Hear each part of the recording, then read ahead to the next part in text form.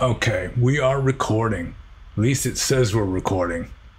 Hello and welcome to question and answer number 76. I am your host, Panyo Basa. And you probably didn't notice this at all, but I've been sitting here for several minutes trying to get this new OSB Studio video recording software to work because for some reason it would not connect my video camera to the software until I finally had to delete the camera and then undelete it again, attach it again in order for it to work. And then I started doing the Q&A and immediately somebody started texting me, making these loud booping noises. And so this is already like my third attempt at this in the last 15-20 minutes.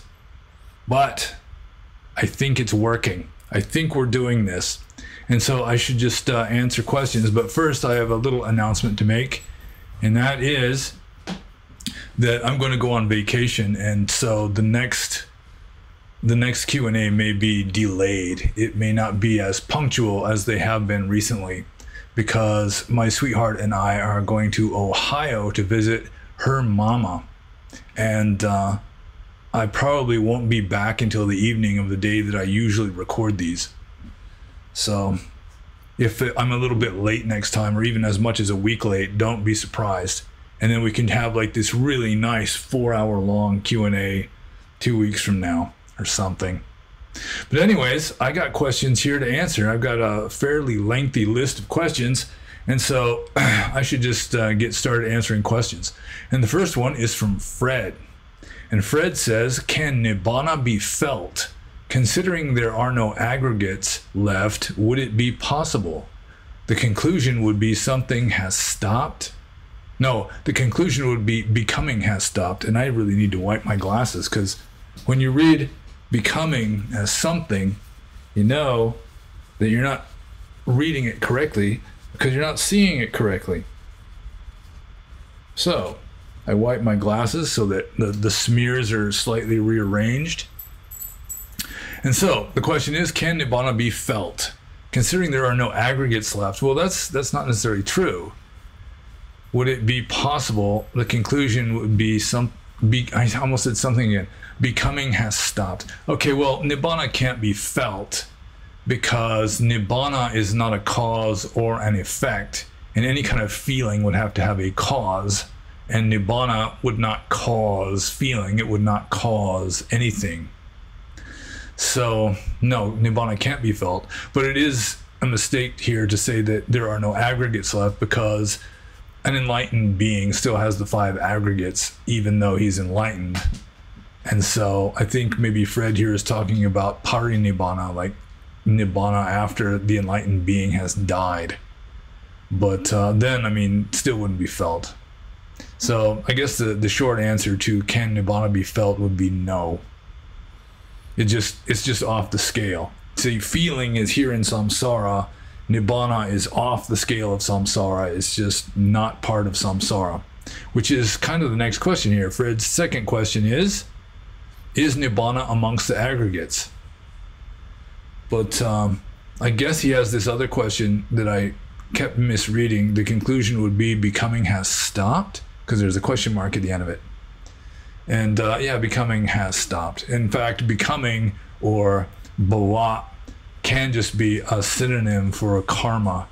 And so karma has also stopped, especially after the enlightened being has died.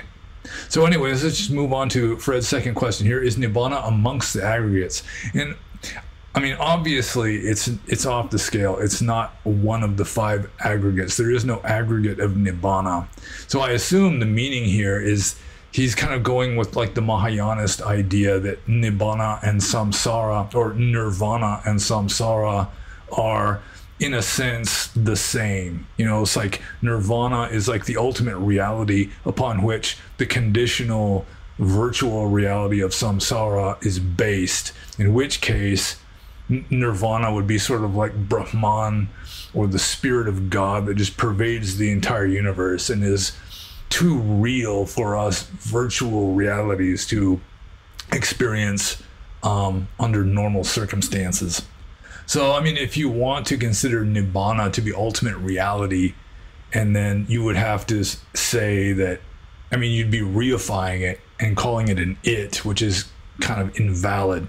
But still, if you want to view Nirvana or Nibbana as just ultimate reality, just all pervasive, you know, formless, infinite consciousness that is unmanifest, that kind of thing, then yeah, it would be amongst the aggregates, because it would be amongst anything that seems to exist, because it would just be this pervasive ultimate reality that underlies everything.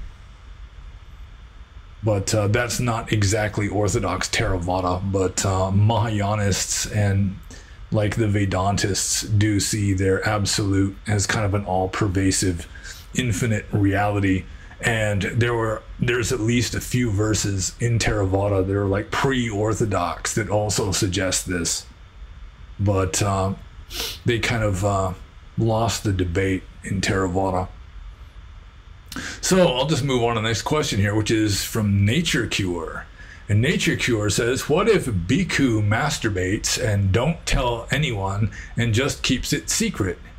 Well, there's quite a few that do that, I would imagine.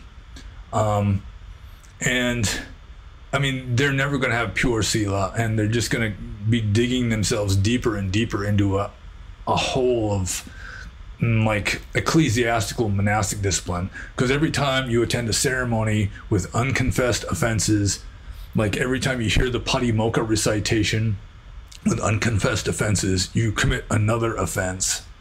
And yeah, I mean, if you're going to do that sort of thing, you're better off just not being a monk. You know, he's got serious offenses, and then let's say a year later he decides to finally come clean and confess. He's got to do penance for the 6 days and 6 nights of the masturbation, and then he's got to do additional penance for the entire year that he concealed it, because with a Sanghadisesa offense you have to do 6 days and 6 nights of penance, and plus however many days you concealed the offense without confessing it when you had the opportunity to confess but didn't.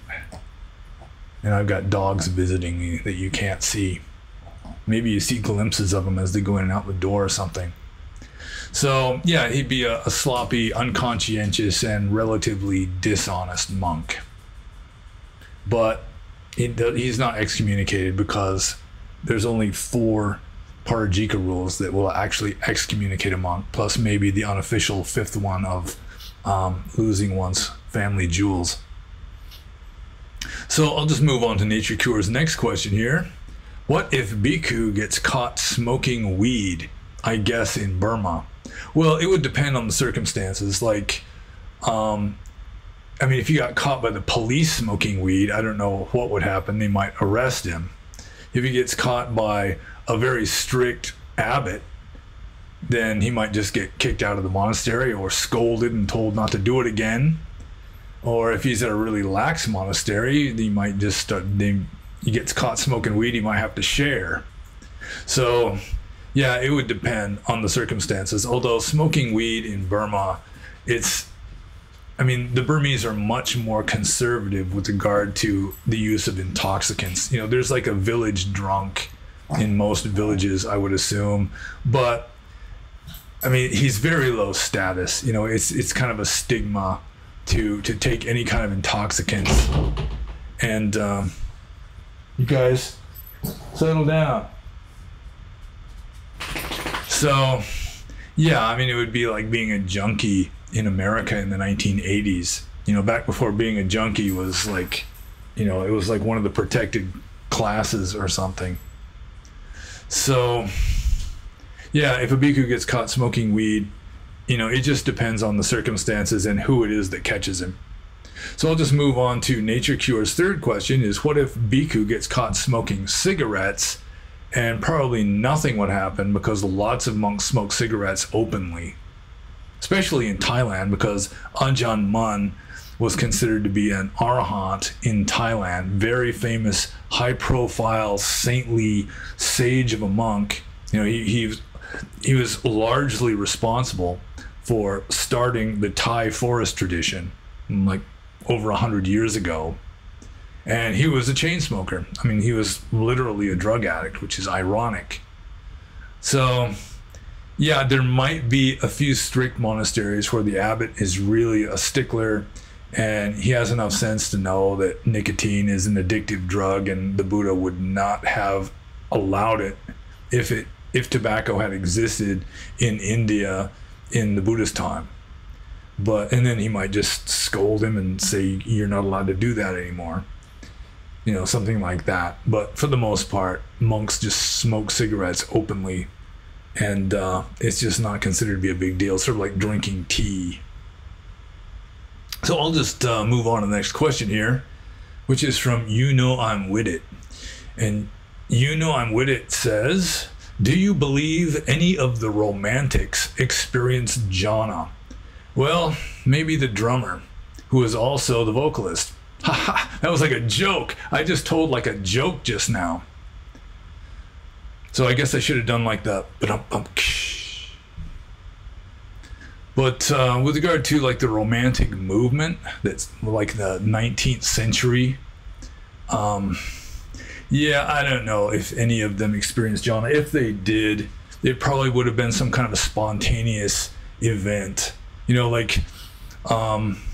What's his name? William Blake. He was like a proto-romantic. He was like a forerunner of the romantics. It wouldn't surprise me if William Blake, who was like a visionary, kind of a little bit on the nutty side, like a prophet, that he had experiences similar to jhana, maybe even genuine jhana, but it wouldn't be through meditation. It would just be this weird momentum that his karma had going, and he would just go into these states, sort of like Socrates, when he would just like freeze like a statue and just stand there for hours.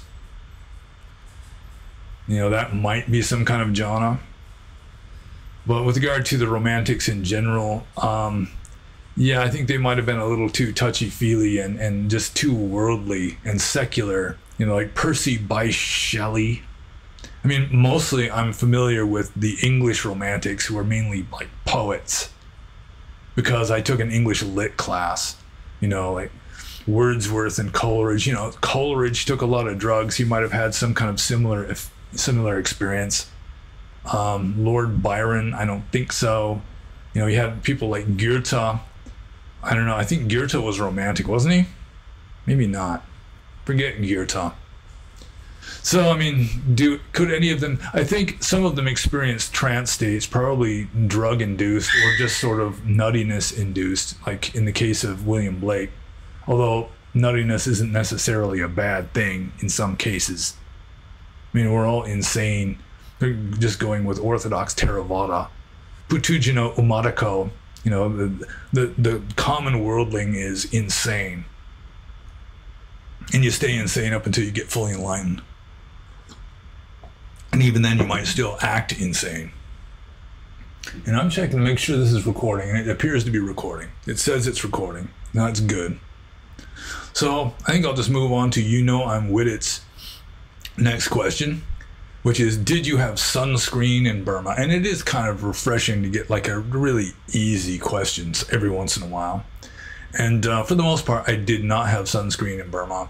Somebody gave me one once when I went to America. They gave me some sunscreen, and I just never used it. I think I might even still have it, like in a suitcase from when I was a monk years ago. It's probably past the expiration date now. And there were times when I probably should have used sunscreen. There was one time especially, I just shaved my head right before going on a trip. And when your scalp is just completely unprotected, that's not good. And then I was riding a sampan, riding on top. Monks generally ride on top of the sampan. And just going, up the river with no shade in the tropics. It's probably like January, but it doesn't really matter in the tropics. There's not all that much difference between summer and winter. So yeah, I got really bad sunburn that time. In fact, it was certain places. There was one part right here on my forehead especially, where I'd put like neosporin on it and it would clear up, and then I'd stop using the neosporin and it would reappear again, which is not a good sign. But eventually it did just fade out. I had a little bit on my nose too. But it was a bad sunburn that time. And you got to be careful if you're of European ancestry and you live in the tropics. I mean, that's why Sri Lankans, even though technically, they have Indo-European ancestry, they can be blacker than people that are called black in America, mainly because they're living at the equator, they're in the tropics, and fair-skinned people get skin cancer way easier than dark-skinned people do. So I guess you have to be kind of careful. But for the most part, it was so hot in Burma when the sun was blazing that I would just stay in the shade. I'd be as nocturnal as possible. When I'd go for alms, I'd go really early in the morning so that I'd be back before the sun was high enough for me to be drenched in sweat. So I did have sunscreen for a while in Burma, but never used it. And I did get a few bad sunburns. So I'll just move on to I'm with it's third question here. And I must commend my viewers that they have been very restrained in keeping the questions down to 3 per person per episode, which is helpful, and it seems to be manageable. And again, pray that I do not reduce the questions further. So, I'm with it says, how did monks in ancient India keep track of time in jungle thickets with no reference to the stars or moon in order to sleep 4 hours a night? I'd imagine that's more difficult the longer the night is. Well, if they're in a jungle thicket, I'm sure they could, if they really wanted to get some idea as to how far gone the night is, they could walk out into a clearing. If they really wanted to know. But then again, maybe it's just cloudy. Maybe it's the rainy season. It's just overcast all night. Then you just have to guess. But really, the only 2 times of day that a monk, living in accordance with, the ancient way that monks lived, the only 2 times a day that you really have to know is dawn and midday. Technically, dawn is when you can see the lines on the palm of your hand with your arm extended. Looking at the palm of your hand sort of at arm's length, you can start seeing the lines on your hand. That means that it's dawn and it's okay to go for alms. And with regard to knowing when midday is, in ancient times, I'm sure they made kind of a primitive sundial where the only thing you really need to know is when midday is. Like when the shadow of the stick reaches a certain line. And I did read a book. It's the Surya Siddhanta. Just a second, the dog's doing something. You guys stop it. The Surya Siddhanta gives instructions on how to make a fish sundial. It's sort of a fish design on the ground, in the sticks in the middle, and then when the shadow reaches the intersection of these 2 semicircles, which is like the fish shape, then it's midday. And I wouldn't be surprised if a lot of ancient monasteries, before clocks were invented, had something like that, so they would know when midday is. Otherwise, you just have to kind of eyeball it and guess pretty much.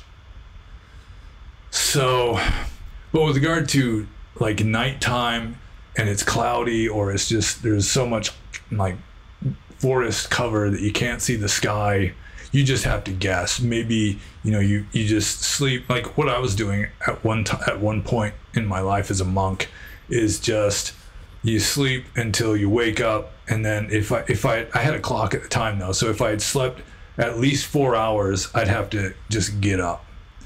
And it maybe they had something similar to that, except without the clock, where they just go to bed intent upon waking up, which is what you're supposed to do, and then you just wake up because you're just programmed to want to wake up as soon as you've had enough sleep to get by, something like that. Or you just get a natural rhythm, so that like I now just naturally wake up at 5:30 because that's when I have to wake up to go to work. And so even on weekends sometimes, when I can sleep in as late as I want and be just a lazy bum, I still am just automatically waking up at 5:30 or thereabouts, just because you have this internal clock going. And it may be that some monks would have that sort of thing going for them. They get into the habit of sleeping a certain amount every night. It just starts happening almost as a force of habit. So, they might have other ways of doing it. Maybe they came up with a humongous, or an oil lamp that would burn out after approximately 4 hours. You know, you just put in 4 hours worth of oil or something. But I've never read about that. So I think I'll just move on to the next question here. This is from Pranav. And Pranav says, what would the daily routine of devas could be and the language they speak? Can devas speak all the languages that humans spoke? Well, that's kind of two questions here. I should probably separate this. Okay. So the first question, what will the daily routine of devas be? And it would depend on the deva, I suppose. I mean, like Tawatimsa, you know, they're dallying with their harems of celestial nymphs and strolling through pleasure gardens full of paradise trees and this kind of thing. Smelling the flowers, eating the celestial mangoes. You know, I doubt that they had like administrative jobs. Sort of like the Jehovah's Witnesses think that if you go to heaven, you just pretty much got this administrative job for the kingdom of heaven. But yeah, I mean, it's hard to say. They do pretty much what they want to do. You know, if I was a deva, at least once I'd want to just fly up to the moon and look around up there, see if there's any alien bases or anything. Or that Nazi base that's supposed to be there. I saw the movie. So what would the daily routine of devas be? I mean, who can say? I mean, if you read the books, they're pretty much just wallowing in sensuality, but every once in a while they'll come down and talk to the Buddha or talk to a monk, or you know, they'll have some kind of mission that they'll do. I assume it's the standard. You got some super rich person who doesn't have to work for a living, and they're living in this paradise, you know, surrounded by gorgeous women. You know, what are they gonna do? But that's just sort of a anthropomorphizing or anthropocentric view of the devas, and some of them, I'm sure, are just completely unhuman, and they're going to do stuff that is just completely beyond our comprehension. Because I mean, most devas probably do not look like people. Maybe the ones that are associated with planet Earth, because probably a lot of devas were humans in a previous existence and so forth. But you get out, you know, beyond the human influence. And I mean, you can have like deva beings that are just sort of like, who knows, just some sort of geometric pattern that's like fluctuating and pulsing and so forth. So what would the daily routine be of a pulsating geometric pattern? I have no idea. So I'll just move on to Pranav's second question, or the second part of his only question, which is the language they speak. Can devas speak all the languages that humans spoke? It's my understanding that a lot of devas, anyway, not maybe all of them, but they're just telepathic. That's just, you know, when you level up to deva level, you know, it unlocks the telepathy skill that you'd have to do a lot of meditative practice or just have a certain amount of psychic talent to be able to do that without, you know, reaching the next, this higher level. And the dogs are like snarfing on each other and they're playing. You guys calm down. Chill. So, yeah, it might be that they're just telepathic and they wouldn't even really need a language so much as, or maybe they do have languages. They can use any language they want, I suppose. And if you can read minds, then you'll know what they're trying to convey, because you'll be able to, you know, you'll empathize with them or telepathize. So, can they speak all the languages that humans spoke? Maybe. I mean, I'm really not a deva, so I can't really speak for the devas. And if you read the suttas and get your information about devas from like ancient Pali texts and so forth, still it's very anthropomorphic and anthropocentric, and they're all going to talk Pali. And I personally doubt that, you know, all the inhabitants of the heaven realms are speaking Pali. They might not be speaking anything. It just might be a direct transmission of information from mind to mind. Who knows what the language would be, whatever they want it to be, I suppose. And could they speak all the languages that humans spoke? If they're telepathic, I assume they could communicate with a human in any language. So maybe I answered that question. There are a lot of I don't knows in the answer, but there you are. So I'll just move on to the next question here. And this is from RPAD. RPAD. And RPAD says, how Buddhist is Navayana or Dalit Buddhism? And I assume what he's referring to is there was a certain Mr. Ambedkar in India, who I believe is now passed away, who started a Buddhist movement in India. Buddhism in India was pretty much extinct. And then he revived Buddhism in India more than any other person, I'm pretty sure, it was essentially a kind of social movement where he was converting outcasts or Dalits. They're like out of they're untouchables essentially. He was converting them to Buddhism, largely as a way of just getting them out of this untouchable status and, allowing them to live their lives with some dignity and then self-respect and so forth. They don't have to just be street sweepers and beggars and so forth. So I'm not sure exactly to what extent this movement by Mr. Ambedkar was just like activism and just mainly for the social purpose of uplifting the outcasts and the untouchables, and to what extent there really was serious Buddhism where they're really taking it seriously and maybe even being ordained as monks and so forth. Because it's going to be of limited seriousness as a Buddhist movement if you don't have any ordained renunciants, because that is really the name of the game in Buddhism.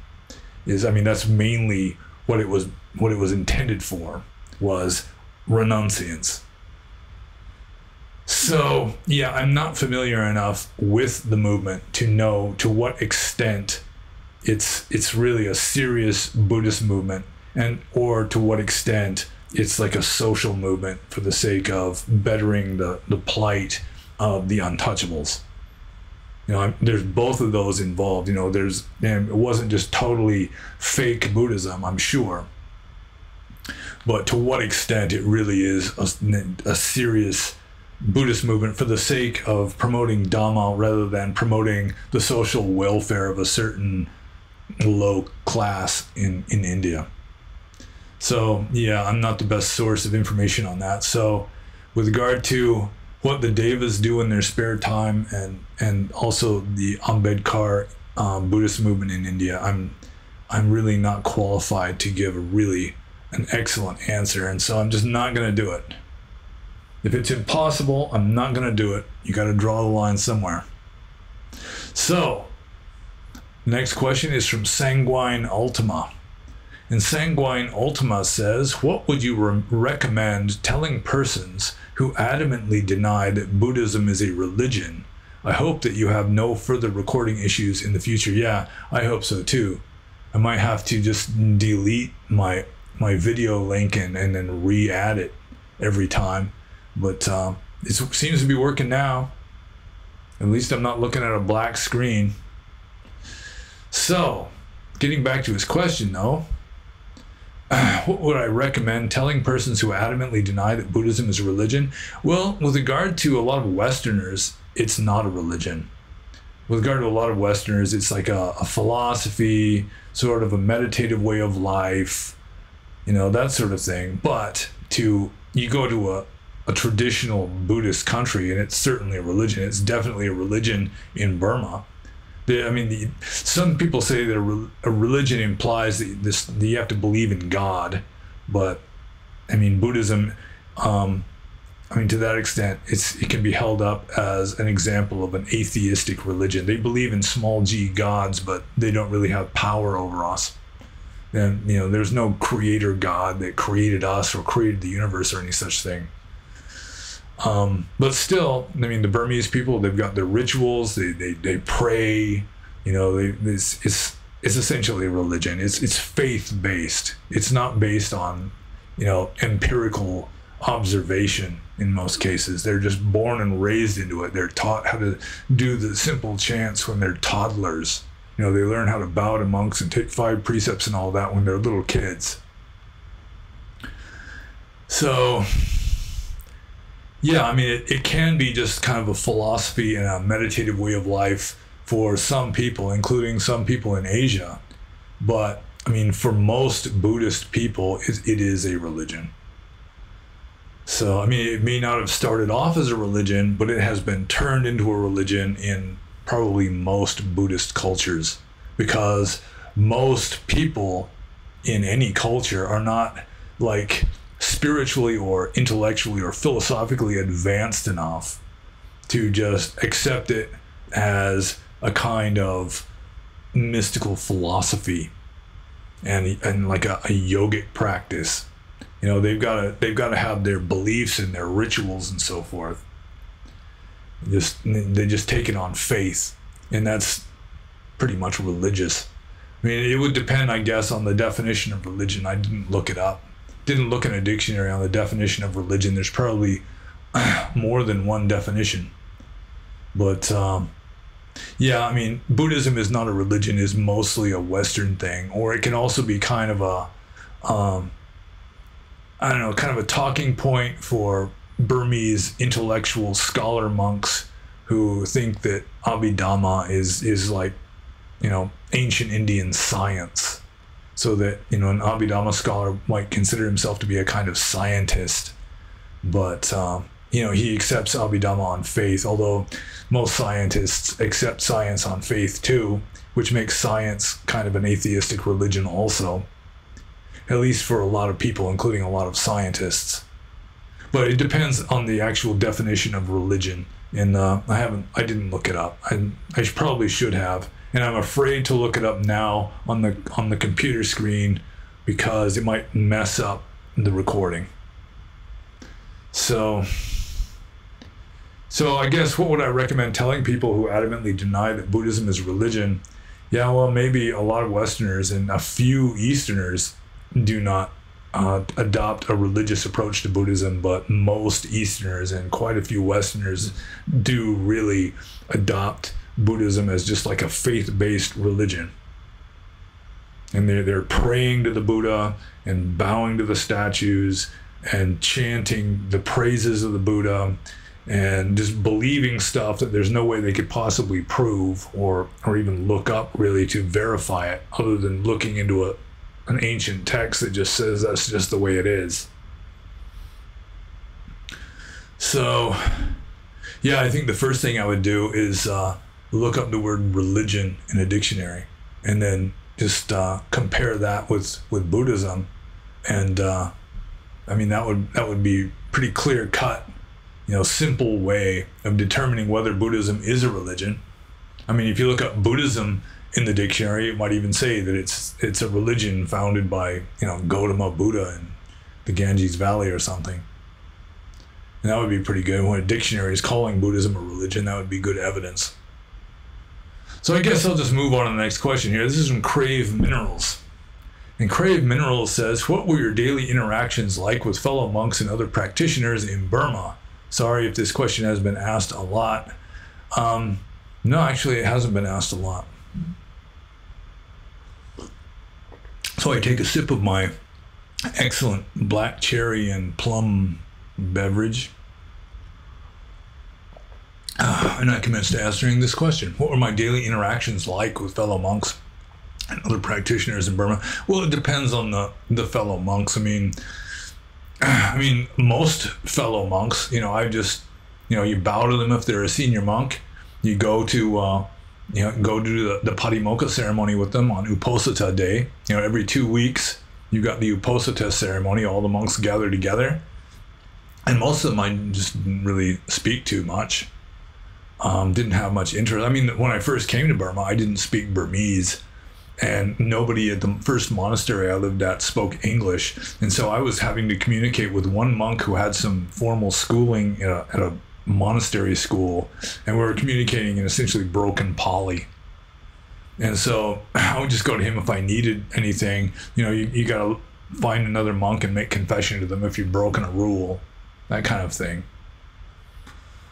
But yeah, I mean, I had a few monks that were friends, and we'd hang out like friends, especially Western monks. I mean, it's way more interesting hanging out with a Western monk than with an Eastern monk. At least it was in Burma, because the Burmese, they're a traditional society, and they all have pretty much the same point of view.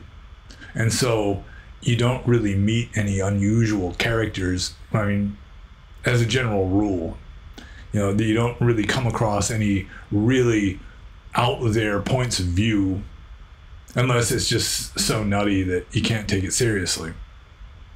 So, yeah, I mean, you meet up with a Westerner, you might just stay up all night talking, because you don't get much chance to talk in English about anything of interest with you know, Burmese villagers and so forth.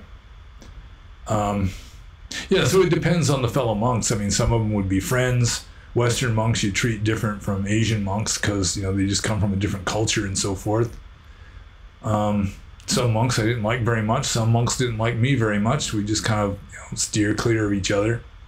And some monks, I mean, I didn't want to have anything to do with them, because most monks in Burma, they're really not conscientious monks. They're just following along with what everybody else is doing.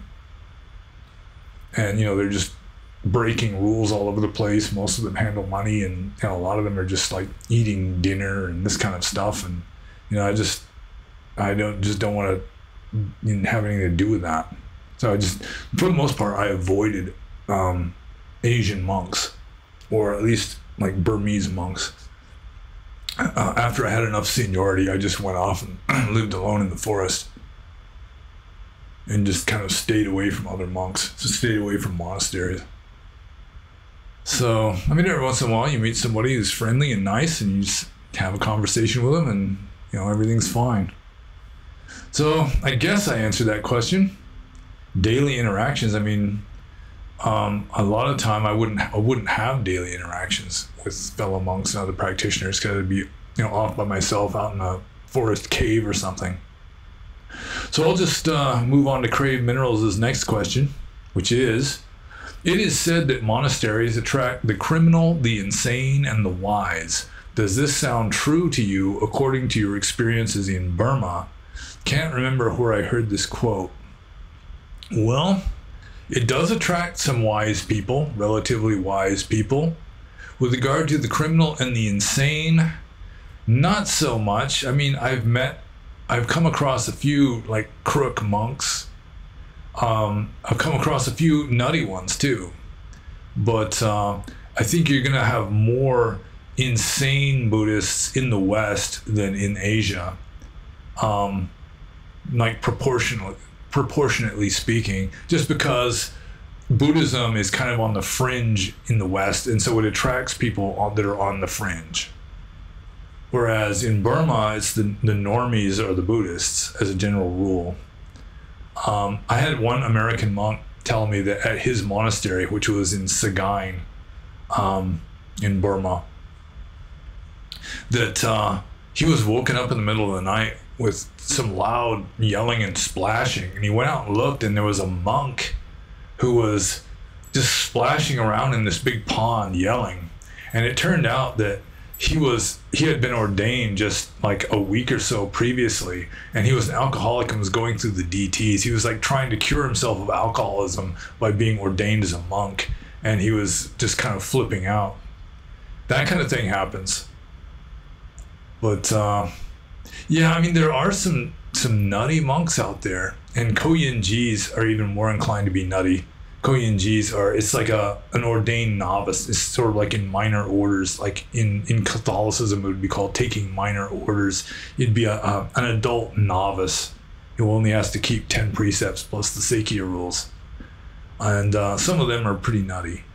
You know, and they got like the The Ingu tradition in Burma has some really weird ideas that, you know, it's like reading these little pamphlets by the The Ingu, from the The Ingu monastery, at least from one Seattle, the The Ingu monastery, talking about how AIDS is caused by eating too many chili peppers and this kind of thing.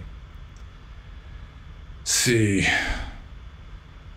So, Yeah, it said that monasteries attract the criminal, the insane, and the wise. That might be more true with regard to Catholicism, and it may be a Catholic saying that Crave Minerals heard the saying. It was probably like a Catholic saying. But the Burmese, yeah, I mean, maybe the criminal, the insane, and the wise are all in equal proportions. Maybe somewhat more wise monks than criminal monks or insane monks. But the really nutty ones, they just won't get ordained. Most abbots will not ordain like a really nutty monk. And the criminal types, they're not really interested in becoming monks, except in America, like in Stockton, California, there was a Cambodian monastery there, and the Sangha Raja of Cambodia lived there in exile, and he was over 100 years old at the time. This was like the early 90s. And actually, just as an aside, Yoda from the Star Wars movies was based largely on this old Cambodian monk. But what happened was, in Stockton, California, there's a lot of gang violence, a lot of gang activity, and some of these gangs are like Cambodians, Southeast Asians, like Vietnamese gangs and Cambodian gangs. And when the heat would start getting too hot, like the police are like investigating, questioning about a certain gang member, he would often hide out by ordaining temporarily at a monastery. So this same monastery where the Cambodian Sangha Raja was living, you had like temporary monks who were gang members who had like a gun hidden under their bed, that kind of thing. So, yeah, I mean, you get just the broader spectrum in the West than you do in Burma, because partly, Buddhism is on the fringe in the West, and so it attracts more fringe elements, whereas it's just mainstream in Burma, and it's very traditional and conservative, and so there's not nearly so much wildness and this craziness going on. So, I mean, it does happen though. And in some monasteries, they might be like alchemists or something there, where you get into some weird stuff, and you might have some unsavory characters who join the Sangha because they want to get psychic powers so they can destroy their enemies or something, but that's rare. So I'll just move on to Crave Minerals' next question here. And that is, are you familiar with Rupert Sheldrake's theory on morphic resonance? Any thoughts? And then he says here, if not, here's a wiki quote.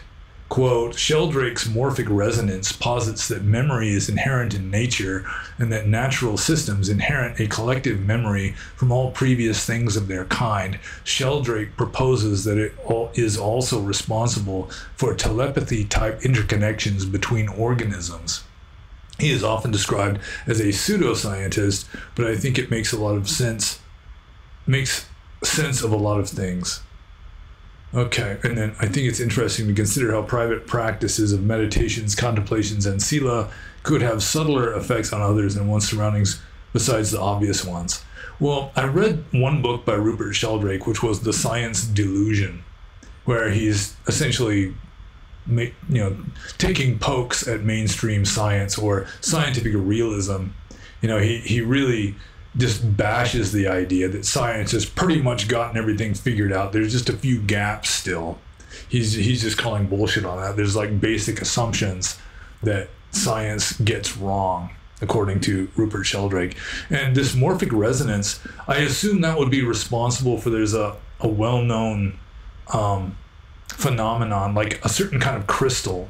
It doesn't exist yet. Science hasn't isolated this crystal yet.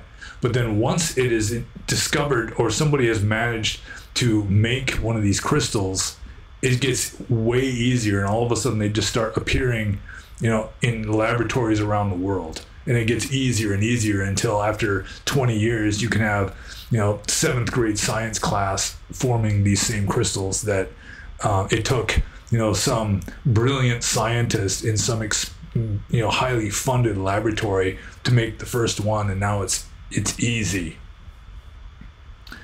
And it'd be similar to, it's like there's a certain subatomic particle is never found in like bubble chambers, particle accelerators, anything like that, until somebody isolates one. You got one scientist, he postulates the existence of this thing, he discovers it, and then all of a sudden other scientists start seeing the same subatomic particles. So that might be what Sheldrake is referring to as like morphic resonance. At least there'd be two examples of it, possibly. So, yeah, I mean, it is possible. I don't know how it would work. I'm not sure if Rupert Sheldrake knows how it would work. It's like science is just observing patterns that then you can predict phenomena in the future based on, the behavior of phenomena in the past. And you just assume that things are going to continue to follow the same laws of nature that they followed 10 years ago or 1 year ago or whatever, that they just don't change, which is an article of faith in science. I mean, you'd think that, everything else can change. Why not laws of physics? So let's see here. I think I'm kind of rambling. Am I familiar with Rupert Sheldrake's theory on morphic resonance? Any thoughts? Yeah, it is possible. It helps to explain certain things. But, yeah, I mean, like I just said, I'm not sure if Rupert Sheldrake himself can fully explain how it works. It just seems to be the case that it does work in certain cases. So, and then telepathy type interconnections between organisms, that might be morphic resonance. Well, I mean, in a way, he's still adopting kind of more or less materialistic, scientific realist approach to the universe. And if you're just an idealist and you consider everything to be a kind of manifestation of consciousness, then that makes telepathy type interconnections way easier to explain, because the universe is a manifestation of consciousness. Still, it doesn't explain exactly how it happens.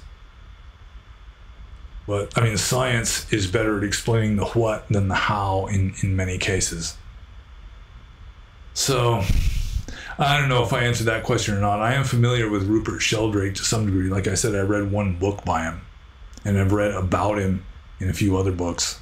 But I mean, he just has interesting ideas, and I mean, I do appreciate people who are critics of scientific realism, because I really think that scientific realism is a kind of either a religion or a pseudo-religion in the West. It's kind of losing ground now, just because just hysterical emotionality is just running rampant. And like people can just, you got postmodernism where truth is just a cultural construct anyway, so they just cook up these wild theories and champion those without necessarily any kind of basis for them other than wishful thinking or bias or whatever. But yeah, I'm just rambling now, so I think I'm going to move on to the next question. This is from Lieberlam. And Lieberlam surprisingly asks an easy to understand question, because usually he's like, it's sort of like Goethe asking questions or something, where everything is really complicated and cerebral. But here it is. It's relatively simple, which is as follows. Do you consider it likely that any Jain in the entire history of Jainism actually did the death ritual of the ayogi without suffering? My guess is that the decomposition process of sitting in full lotus is slow and grueling. Well, first of all, I would point out that I don't think that they sat in full lotus. At least if you read the Pali text that's describing how Jains and Ajivikas would essentially commit suicide after they believed that they had eradicated their karma. That's the goal for a Jain or an Ajivika, especially a Jain, is you just delete, you erase, you burn up all of your karma. You don't make any new karma. And when you think that you're karma free, then you kill yourself. But you can't do it violently, because that would create new karma. So essentially, they would just go off into an isolated area and just squat down on their haunches and then just remain in that position until they were dead.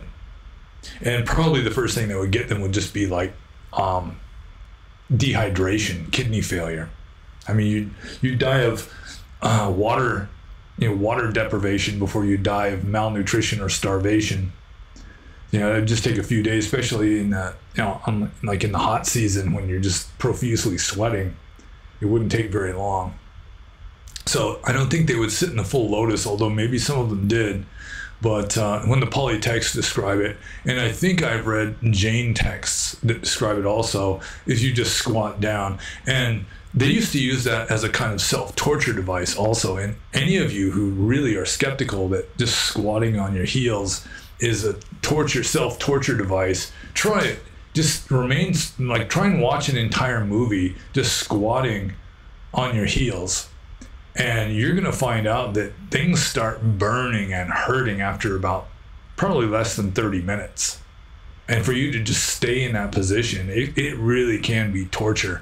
Because, I mean, I've had to remain squatting for like an hour straight going through some long ceremony, because you're supposed to squat down to do ceremonies. And if the ceremony takes an hour, I mean, it's like you are in agony by the end of that ceremony.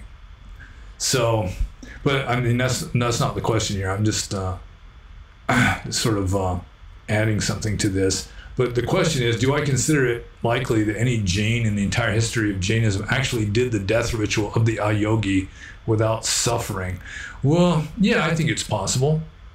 I think the Ajivikas did something similar also, where you think that you're essentially enlightened, or as close to enlightenment as it's possible for a human to get.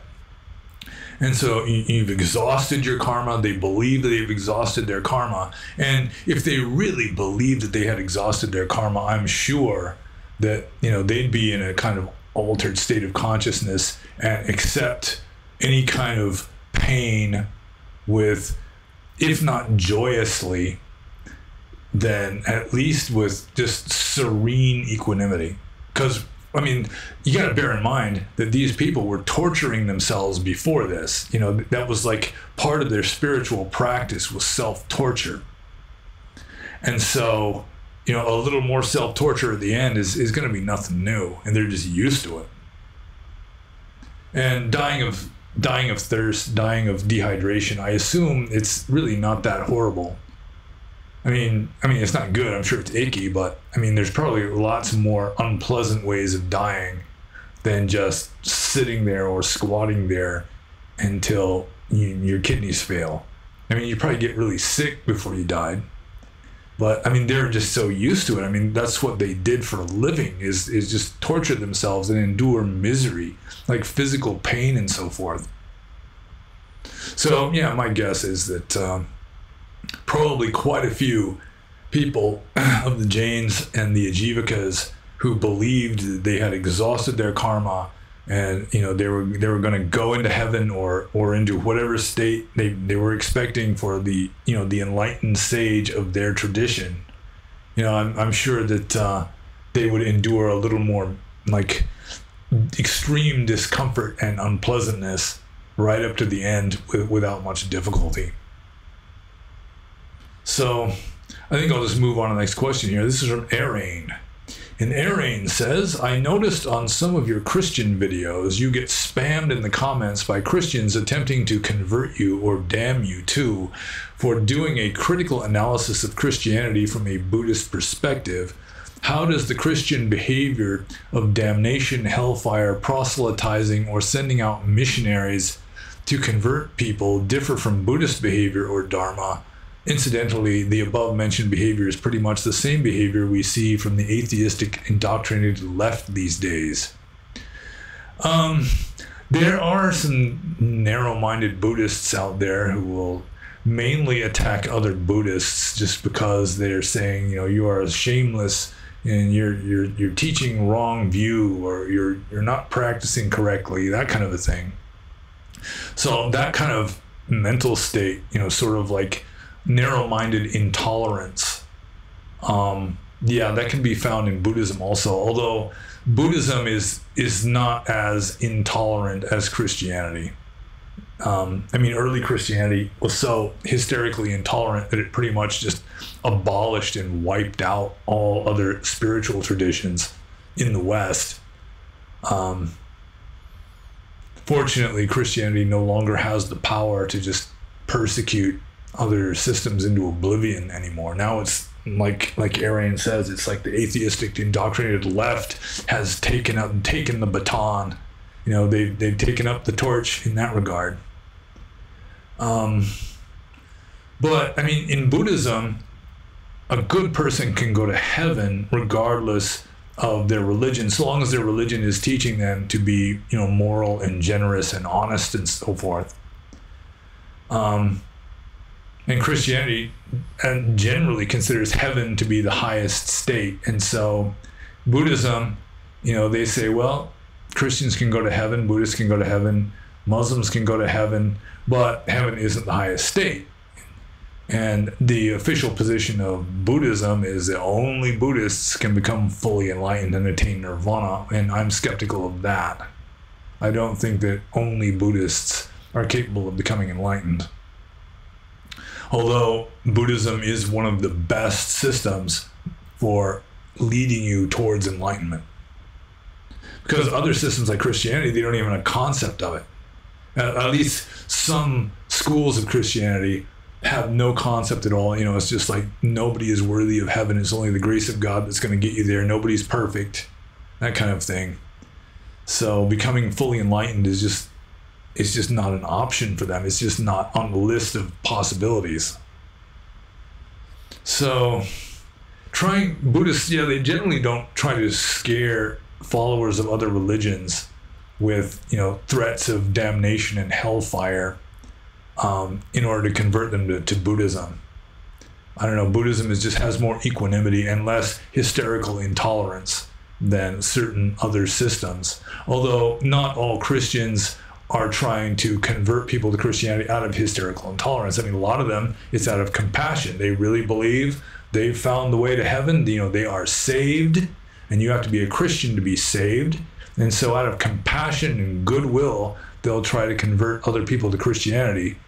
And there's some of that in Buddhism also. Like, and the Emperor Ashoka sent out missionaries in all directions trying to spread the Dhamma, which is a good thing. But generally you do it through more subtle means than, you know, threats of damnation if you don't. So, I mean, what's the question here? Maybe I should figure out exactly what the question here is. Okay, how does the Christian behavior of damnation, hellfire, proselytizing, or sending out missionaries convert people differ from Buddhist behavior or Dharma? Okay, I think I pretty much answered that. You know, there's a little bit of threats of damnation and hellfire, mainly with other Buddhists. You know, they think that, you know, you're a bad monk and you're doing the wrong thing. You know, I got some of that back when I was a monk. You know, you're gonna go to hell or something. And then, I mean, there are Buddhist missionaries. It's just that they're not like going around knocking on doors so much. But, you know, they're more laid back, more casual about it as a general rule. So, I mean, I was associated with a family in Bali that were very wealthy. This is in Indonesia. And they were like trying to spread Buddhism in Bali. And they were doing a good job of it too. They had established a number of Dharma halls and monasteries and so forth. But they were doing it just through building these huge Dharma halls and inviting monks from like Burma or Thailand to come and stay there. And that would be sort of a nucleus for starting a Buddhist community in the area. And they did that in various places through Bali, which is, I guess it's a better way, it's more expensive than going around knocking on doors like Jehovah's Witnesses. You know, it costs a lot of money, but it's probably a better way of going about it. And the hysterical intolerance thing is, it's really not a Buddhist attitude. It's certainly not endorsed in Buddhism, although there are some fanatical Buddhists, but it's not nearly as normalized in Buddhism as it has been in certain places at certain times in Christianity. And my nose is itching really bad, very itchy, which is kind of strange. I gotta keep rubbing it. Okay then. So I hope I answered that question. Man, that's kind of a subtle, kind of diffuse kind of a question that sometimes I'll do my best to answer it, and still I'm not 100% sure that I answered it. Okay, so I'll just move on to the next question though, because as I say, we've got quite a few questions today. Getting up close to 40 of them, I think. So this next question is from Son of the Father. And Son of the Father says, what is the idea or notion of the simulation, or that we are living in a simulation referring to? It's a persistent meme like flat earth and fake moon landings. Yeah, I think he's saying this because I think it may be in the last video that I said that we're living in a simulation, that this is not reality. But I'm not implying that we're in a computer, that this is not a computer simulation. We're not living inside some 7th grade alien, some alien child who has created this universe as part of a science project. Nothing like that. We're not living, it's not like the Matrix literally. It's not inside a computer, but it is a simulation to the extent that it is a dream. The Buddha literally means awakened. And so the implication is that the Buddha was awake, but we're still asleep.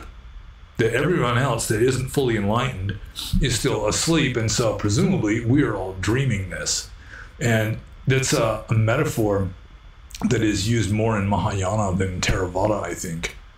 But also, like the Hindus believe that this entire world, or some Hindus, some Vaishnavite Hindus, think that the god Vishnu is asleep on this big lotus flower and he's just dreaming this world. And that's a simulation because it's not real, it's just a dream. So, yeah, there are people that believe that we are in a literal computer simulation. They use that to explain Fermi's paradox of why we've never come into any contact with other intelligent life in the universe, that kind of thing. And with regard to the flat earth and fake moon landings and so forth, I mean, there's going to be people who are going to take a contrary position with regard to anything. Just anything. Any official narrative has got to be false in the opinions of some people. If it's the official narrative, it's some sort of evil globalist cabal or some kind of cabal that is just cooking this up in order to mislead people and exploit them and on and on. So what is the idea or notion of the simulation referring to? I mean, with regard to the people who think that it's a computer program, that we're in a computer, then that's pretty straightforward. We're in the Matrix literally. But my notion of a simulation is that it's essentially a dream, that it's not the highest reality, that if you wake up, then you're in a higher level of reality than you are now. That right now is really not full consciousness. It's like when you're dreaming a dream at night, you think you're awake, you think you're fully awake, but then when you wake up, you realize that you weren't awake, and it was sort of darker and narrower. The whole world you're living in. A lot of people just dream in black and white, and there's less law and order. There's less vividness to most dreams, and it's just going to be sort of that. It's another quantum leap beyond that to a higher level of reality, which probably still isn't, ultimate reality. But the Buddha, who is fully enlightened, presumably experienced ultimate reality. He was no longer in any kind of simulation. But so long as you're in samsara, even if you're in a high heaven realm, it's still a simulation because it's not ultimately real. It is only conventionally real or virtually real. So it's a virtual reality, but it's not a computer-generated virtual reality. It's just a mind-generated virtual reality. And I'll try to avoid, once again, bringing up the block of marble and how just sort of certain patterns contained within the block of marble are so complex that they become self-referential and start thinking that they are, intrinsically real and separate when actually they're not. And I just said I wasn't going to bring that up, and then just immediately brought it up. So yeah, but I won't really elaborate on that because I've talked about it a number of times. So I'll just move on to the next question here. This is from Siovaksh and Sipad Zidana. And Siovaksh and Sipad Zidana says, how much of a difference does sense restraint make on practice as a layperson? For example, how much of a difference will not having sex and not watching entertainment make? I think it makes quite a lot of difference, actually, especially for someone who is not an adept. Like, if you renounce the world, and really this sense restraint, it's like step 2 of renunciation. You renounce the world and you go off into a forest, which is, it's relatively speaking, sensory deprivation. You got fewer distractions, you got fewer things to lead you astray, that you start thinking, you start investing all your time and effort into certain distractions so that you don't have time really to contemplate Dhamma or practice Dhamma correctly. So, with regard to having sex, it's not just that you're sitting there and then you have sex and then afterwards you're just sitting there again. It's like there's all this time and effort involved in, courting a woman, or at least picking up a drunk one in a bar, and there's money to be spent. You got to earn money. You got to have a job in order to pay for this stuff. And just entertainment, it depends on what kind of entertainment, I suppose. I do watch entertainment shows occasionally, but it's just all this distraction, and you think it's reality. The more you buy into it, the more you think that this is reality. And most Western Buddhists are just so programmed by just Western empirical science and materialism and so forth that they just assume this is reality. Maybe if they're being philosophical, they'll admit that it isn't, but most of the time they just take it for granted that laws of physics are laws of reality. And it's just, you just get, the more stuff you've got going on, the more you're pretty much compelled to buy into the whole illusion that the virtual reality isn't virtual. And I'm waving my arms around a lot today, I've noticed. And you can see it in better resolution now because of the new video recording software that I hope is working, and probably is. So, how much of a difference does sense restraint make on practice as a layperson, or as a monk, really, as a sentient being?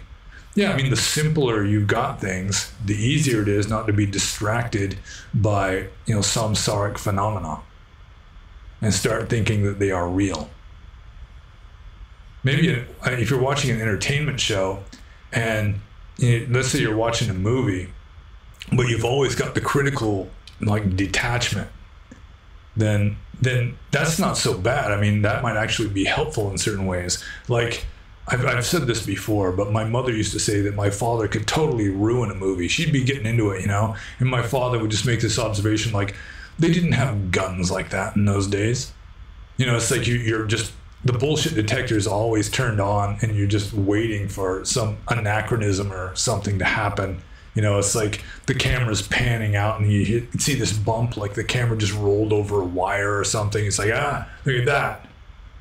And to have that kind of approach towards the world in general is actually, it's kind of cynical, I suppose, but actually it can be beneficial in Dhamma.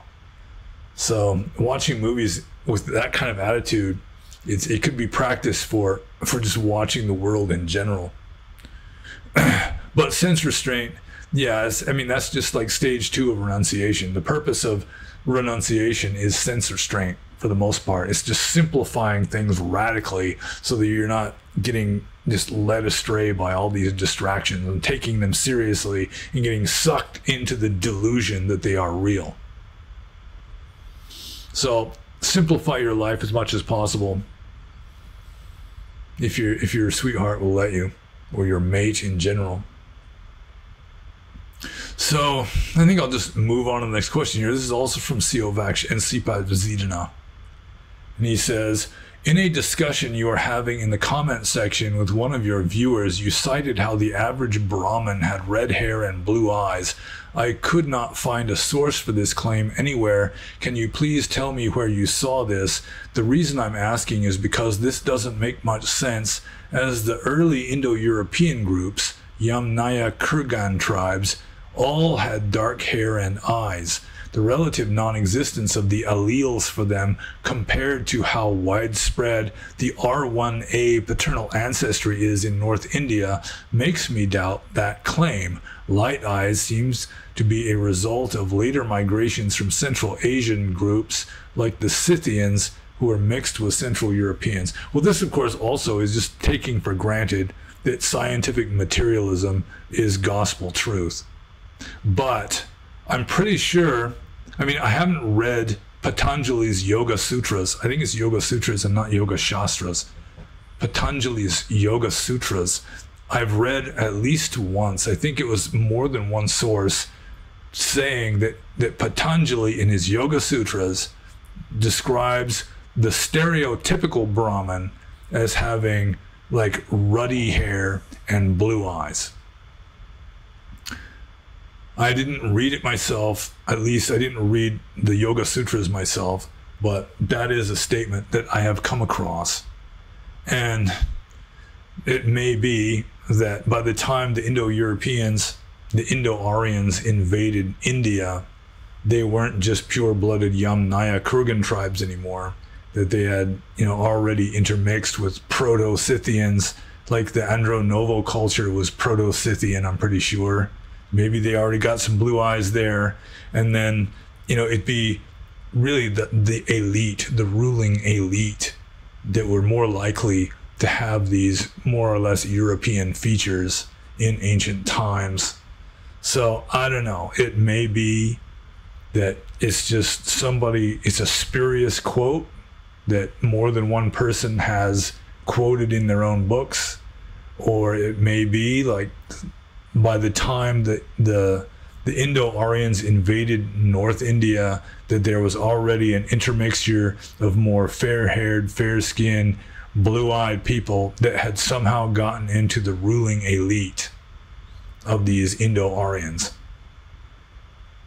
But I'm pretty sure that it was attributed to Patanjali's Yoga Sutras. I think it's Yoga Sutras or Yoga Shastras, whichever it was that he wrote. So let's see here. I guess I answered that. So I'll just move on to Siovaksh and Sipat Zidana's next question, which is, can you please do a breakdown and explanation of the gradual training process, step by step, that is mentioned in the suttas? And I mean, in the suttas there is a gradual training process taught by the Buddha. It's called Anupubasika. And it turns out that there's not just a standardized one way of describing it. There's various ways of describing the gradual training, which always starts with ordination and renunciation. But I think one of the main sources of like the most standardized list, the closest list of the gradual training that is mentioned in the suttas would be what, Majjhima Nikaya number 51, which I actually have right here. See here. Yeah, the Kandaraka Sutta. And let's see, where does it start? It has to start with renouncing the world. Yeah, it starts with renouncing the world. And then, yeah, he abstains from killing living beings, which is another step. And then he abandons false speech. He abstains from injuring seeds and plants. He practices eating in only one part of the day. I mean, there's this long list of this gradual thing, the gradual practice here. He becomes content with robes to protect his body, with alm food to maintain his stomach. Let's see, sense restraint and like mindfulness and full awareness. Yeah, but I think a lot of this is just arbitrary. It's not really a sequential sequence. Well, what did I just really say that? Sequential sequence? It's not really sort of a temporal sequence where first you do this and then you do that and then you do that. It's just listing off almost at random all these practices that a monk is supposed to do. And I mean, to some degree, it may be that the more advanced ones are later on. It's got mindfulness and full comprehension, after renouncing the world. I mean, it starts with renouncing the world. But, yeah, I mean, it's just page after page of all these things that a monk does in the gradual training. At least in Sutta 51 of the Majjhima Nikaya, it's just, yeah, he abstains from injuring seeds and plants. He practices eating only one meal a day. Let's see, he abstains from dancing, singing, music, and theatrical shows. He abstains from wearing garlands, smartening himself with scent, and embellishing himself with unguents. He abstains from high and large couches. That's like essentially 8 precepts. He abstains from accepting gold and silver. Well, 10 precepts. He abstains from accepting raw grain. He abstains from accepting raw meat. He abstains from accepting women and girls, which I assume would be slave women, slave girls. No, wait. He abstains from accepting men and women slaves. There we go. He abstains from accepting goats and sheep. And it's just page after page of these things that a monk is abstaining from. So I don't think it's going to work for me to give a breakdown and explanation step by step that is mentioned in the suttas. And this is just one version. In Majjhima Nikaya number 51, it's just one version. But when I first saw the question, I had a little confusion in my mind. Maybe he was referring to the gradual teaching rather than the gradual training. And I got another book here, the Buddhist Dictionary. I mean, anyone who's serious about studying Theravada, like philosophical terms and so forth, I'll hold it right way up there. It's a good book to have. Sometimes you can get it for free distribution too. But then also there's the Anupobhikata, which is how the Buddha would like convert people by giving the gradual discourse. And it's kind of interesting. I was more influenced, more impressed by that than by this gradual training, which is just page after page of, the monk abstains from this and he abstains from that and he does, mindfulness and so forth, which is, again, it's not some kind of sequence. It's just almost like a random assemblage of just stuff that monks are supposed to do. It's kind of like the silas in the first several suttas of the Digha Nikaya. It's just, the all these lists of things that monks do and and don't do. Let's see, but then like the Anupobhikata, the gradual instruction, which is it's called a progressive sermon. See, given by the Buddha when it was necessary to prepare first the listener's mind before speaking to him on the advanced teaching of the Four Noble Truths. And the stock passage runs as follows. Then the Blessed One gave him a gradual instruction, that is to say, he spoke on giving, or dana, on moral conduct, or sila, and on the heavens, or sagga. He explained the peril, the vanity, and the depravity of sensual pleasures, and the advantages of renunciation. When the Blessed One perceived that the listener's mind was prepared, pliant, free from obstacles, elevated and lucid, then he explained to him that exalted teacher, particular to the Buddhas, that is, suffering, its cause, its ceasing, and the path. So it may be that Siyovaksha and Sipat Zidana had this in mind, like the gradual instruction, or he may have had like a simplified version of the gradual training that is way more simplified than the page after page that is given in Sutta 51, which is considered to be like one of these standard sources on the gradual training. So, I mean, if you really want to know the gradual training step by step mentioned in the suttas, read Sutta 51 of the Majjhima Nikaya. And I think I'll just move on to the next question because we got lots of questions and this is going to be a long one, I think. Okay. Although they're pretty much all long. I mean, for me, anything over half an hour is kind of long. So, next question is from Rui. And I apologize to Siyovaksha and Sipat Zidana if I did not do justice to that question. Although I had many more words in my answer than were in the question here. So there is that. So, next question is from Rui, and Rui says, what do you think of the so-called fourth turn of the wheel? Traditionally, for example, in academia, Dzogchen would be the putative fourth turn. However, some now claim that the variegated cocktail of Western Buddhism, he's got quotation marks on that, Western Buddhism, is the actual fourth spin. It is as if there is a reified wheel that people can walk up to and go, geez, let me give it a whirl. Well, I mean, Theravada Buddhism really does not have any concept of anything beyond the starting of the turning of the wheel. The Buddha got the wheel rolling. You know, it just keeps turning. It's not like it turns once and then you get Mahayana and then it turns again, and I don't know what the third turn would be even, because this is all Mahayana metaphors, I'm pretty sure. So with regard to Dzogchen being the fourth turn of the wheel of Dharma, it's all arbitrary. I mean, it's all academic. I mean, it just depends on who's coming up with the system. Like Theravada wouldn't consider Mahayana to be any kind of significant, you know, progression or improvement on Buddhism. And I assume some kind of Mahayana would be the second turning, wouldn't it? I would assume. But yeah, it's just not a Theravada Buddhist concept. And so, I mean, the Buddha started the wheel turning, and it just keeps turning. You know, it's not like it turns once and then you get a different kind of Buddhism, and then it turns again, you get a different kind of Buddhism, like some kind of, again, you got like a sequential progression. That, yeah, I assume the Mahayana Buddhists would like that idea because, you know, then they consider Mahayana to be more advanced than Theravada, you know, Hinayana, the deficient vehicle. But yeah, it's completely arbitrary and academic, and even if it was real, then Western Buddhism is a flat tire, I think.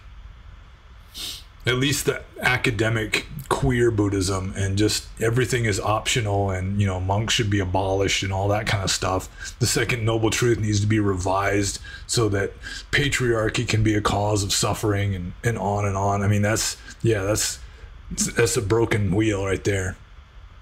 So I think I'll just move on to the next question. This is from Andrea. And Andrea says, do you know Hillside Hermitage in Slovenia?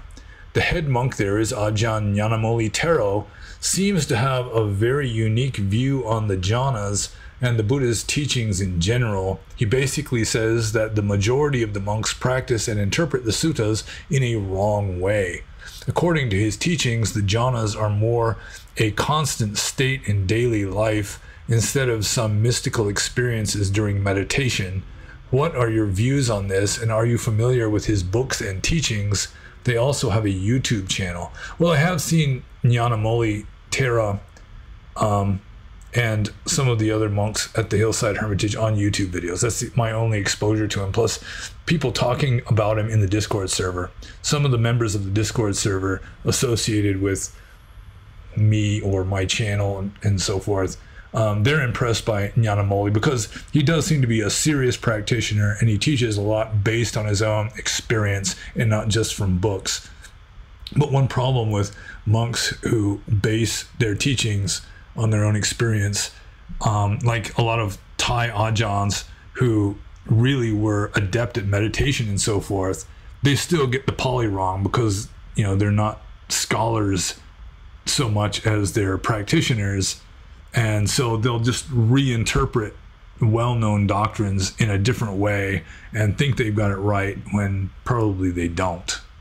I mean, it doesn't disqualify them from being meditation masters. It just means that they're just sort of trying to reinterpret the texts in accordance with their own experiences, which isn't totally horrible, but still, yeah, it can result in confusion and so forth. I have not been exposed to Ajahn Nyanamoli's idea that jhana is just a mental state that you have going all the time. I assume some people get into advanced jhana states and they can stay in that state if they're really advanced, and while they're moving around and making noise and all that. Whereas most people, they attain jhana, they're probably sitting in meditation. At least if it's the meditation that caused the jhana, then yeah, they're going to be sitting there not doing anything. So let's see here. Yeah, this is the second Nyanamoli, the second famous Nyanamoli. The first famous Nyanamoli was Osbert Moore, I think was his name. He was British, and he was ordained in Sri Lanka, and he died around 1960, I think. He's the one who translated a lot of obscure, difficult texts, including the Visuddhimagga. But Ajahn, the second Ajahn Nyanamoli, or the second Nyanamoli, yeah, he's kind of buff. He looks like he works out or something, or he's just naturally high T. You know, he's got good muscle tone and seems kind of macho, and probably fairly ascetic, which is what you would expect from a macho monk. But he says the majority of the monks practice and interpret the suttas in a wrong way. Well, I mean, that can be taken in different ways. I mean, if he's insisting that his way is the only right way, then yeah, that is not so good either, because, you know, it's like the stereotypical fool in the suttas is the one who says only this is true, everything else is wrong. But I mean, he might just be making a standard observation that the majority of monks practice and interpret the suttas in a wrong way just because they're not really practicing or interpreting the suttas very much at all, because they're just following along with the standard routine at their monastery, not meditating much, if at all. And, you know, they're just repeating stuff from books that they don't really understand. I mean, to that extent, I would agree with him. But you got to be careful of anyone who's claiming that, you know, only they are interpreting things correctly. So, I'm not sure what the question is here. Oh, what are your views on this? And are you familiar with his books and teachings? I think most jhana is...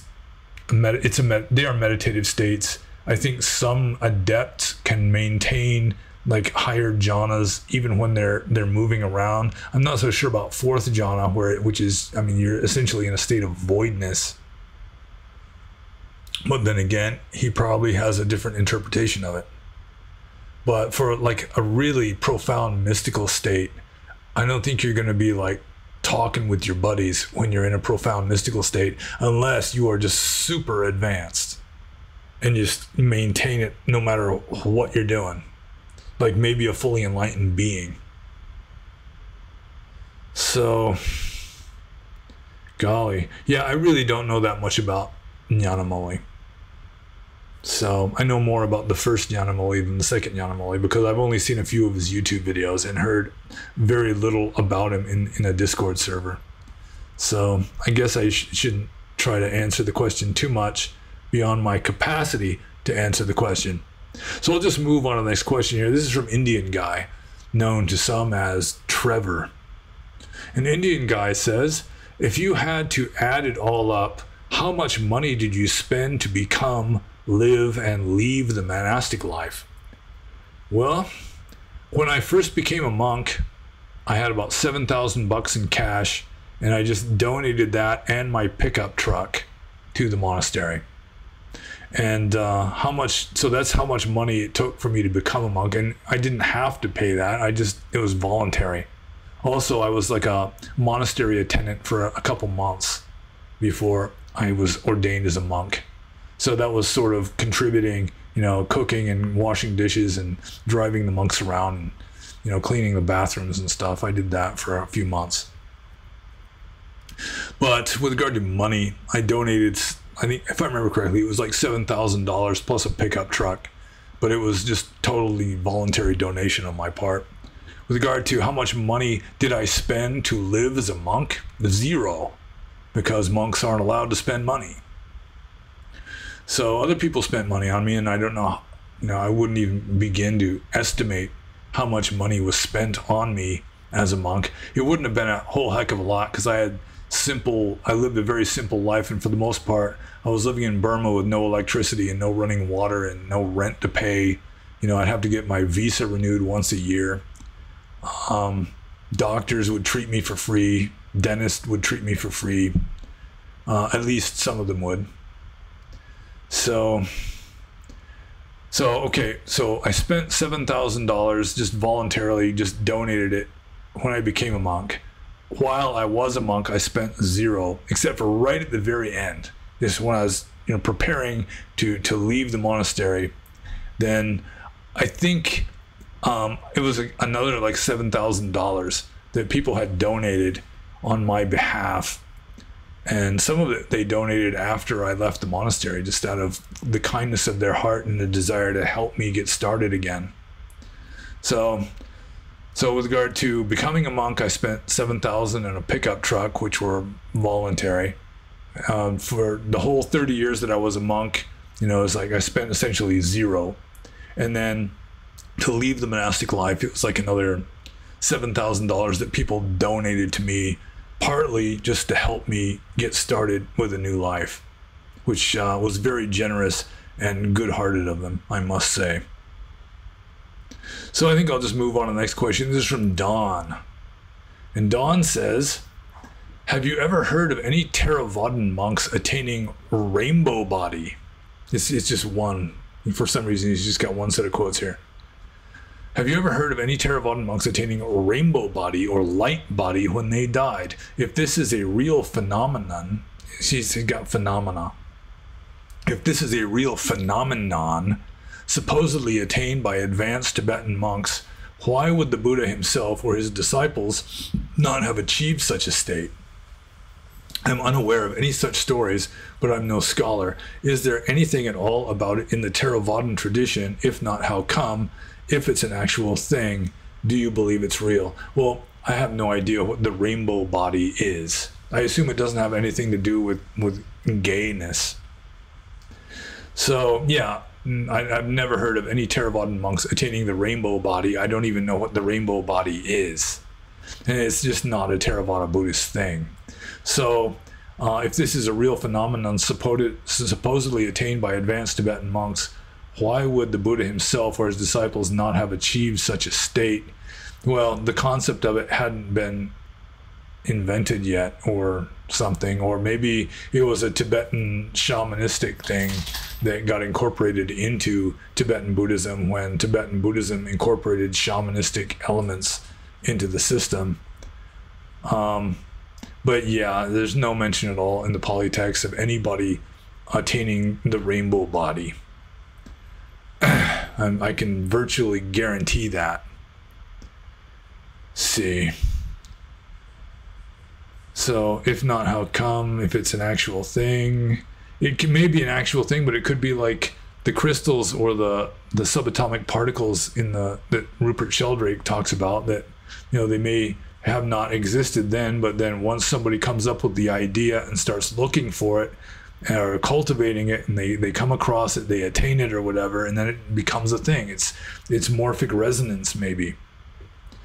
But I mean, generally it's just yeah, it's just kind of mind made. You know, this world is mind made. That's verse 1 of the Dhammapada. You know, what is it? Mind is the forerunner of all things. They have mind as chief. They are mind made, regardless of R1A alleles and so forth, and regardless of anything really. So, yeah, rainbow body. Okay, so the next question is approximately as weird. I've never heard of this next one either. This is from Don also. And he says, do you know anything about leklai, the mysterious metal that is mined by chanting Buddhist monks in Southeast Asia for amulets and such? I saw a video where monks were extracting the stuff from a cave literally by chanting, and the stuff seemed to be miraculously coming out of the rock. It even looked like it was moving like a living thing. Huh, I wonder if it was like mercury that was just flowing there. Golly. Leklai, yeah, I don't think it's a thing in Burma. that I've never heard of monks mining anything in Burma. In fact, I've never really heard of monks mining anything, period. Lek Lai or anything else. I did hear about a monk that he was like an alchemist kind of monk who was making these amulets out of this mysterious kind of metal. And this might have something to do with this. But he was making amulets of this mysterious kind of metal. And finally, somebody figured out that he was just melting down toothpaste tubes and making the amulets out of those. People nowadays in the West, you got plastic toothpaste tubes, but those of you who are old enough or have lived in like relatively undeveloped countries know that toothpaste tubes used to be like this really soft metal, like it had lead in it or something. So yeah, it could just be some kind of weird hoax that monks are doing to make themselves look mysterious, which is sort of flirting with excommunication if they're Theravada monks. Or maybe they really sincerely believe in this stuff, and who knows, maybe their belief and their samadhi is strong enough that they can actually make a mysterious metal levitate out of caves. But I've never heard of it. And I don't know where it would be on the periodic table. You know, what elements, what kind of metal it is, I have no idea. So I think I'll just move on to the next one, because this is too esoteric and far out for me. Rainbow bodies and Lek Lai mysterious levitating metal. So I'll just move on to the proto-pseudo-monk, who says, if a wise monk dedicates themselves purely to meditation, but then can't teach the truth to anyone, in contrast, the scholar monk has proficiency in the words that point to the truth, but has no realization of it. Can this be said to be wisdom? Well, the monk who remains silent may be truly wise. He may be a sage. You know, Pacceka Buddhas are supposedly that way. Some of the Zen masters that you read about, like there was one Zen master who, you know, anytime anyone asked him about Dharma or anything, he would just pull a flute out of his robes and like toot one note on it and then just walk away. So it may be that he was just concealing the fact that he didn't know, or maybe he really was like an enlightened sage. It's really hard to tell reading, you know, modern English translations of medieval Chinese texts. So, but I mean, the main question, well, no, I won't even try to presume to say that I know what the main question is here. Let's see.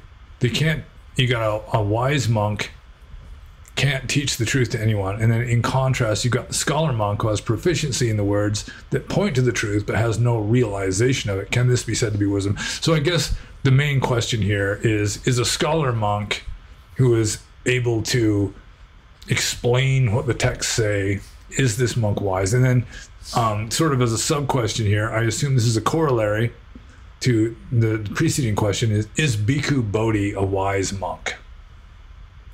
Well, I would say it takes a certain amount of wisdom to recognize wisdom.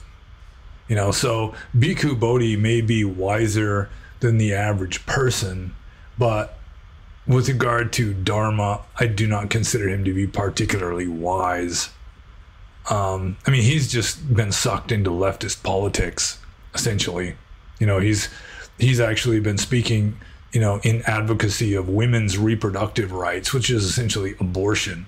And if any woman actually did get an abortion as a result of his doing this, he would be excommunicated for life for having essentially talked somebody into committing murder.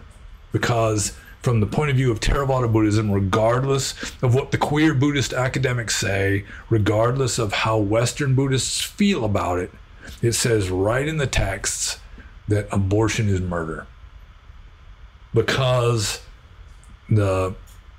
rebirth linking consciousness begins at conception. A human life begins at conception according to Theravada Buddhism. And no amount of political correctness is going to change that. So is Bhikkhu Bodhi a wise monk? He's wise enough to grasp the intellectual aspects of Dharma, and he's wise enough to recognize wisdom when he sees it, generally, not always, I assume, but generally he's, he's wise enough to have wanted to become a monk in the first place, and not just to cure himself of alcoholism or whatever, not just because he wanted to live an easy life. His family disowned him because I think he was a Jewish person from New York City whose devoutly Jewish parents just disowned him because he became a Buddhist. So, he must have something going for him.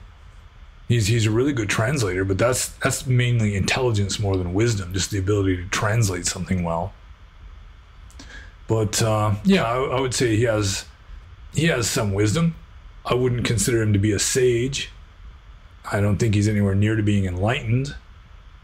But he's above the level of Joe Schmo, the TV repairman. So I'm going to move on to Proto-Pseudo-Monk's next question here, which is a follow-up on the first one, I think. He says, I'm wondering how much time to study versus practice. What are the advantages and disadvantages for each route? Well, you need to study or learn why to meditate and how to meditate. And if you're going to be a monk, you need to learn, the rules, how to bake a bowl, how to sew robes, how to avoid breaking rules. But if you're a Dharma practitioner, you need to know how to practice, why to practice, and how to practice, and that's really all you need. Because you're just going to fill your head up with all kinds of ideas, and none of the ideas are really going to apply to ultimate reality. And ideas are just kind of dangerous because you can start clinging to them and thinking that they represent reality when really it's just an idea. So when I first became a monk, I was told just study no more than 1 hour per day and practice the rest of the time. So you need to learn the basics, how and why to meditate, or how and why to practice other aspects of Dharma, like generosity and so forth, which is relatively simple and straightforward. If you have troubles in your meditation, you may have to meet with a teacher or look it up in a book. You're better off with a living teacher, if you can find one, who is qualified to deal with your issues.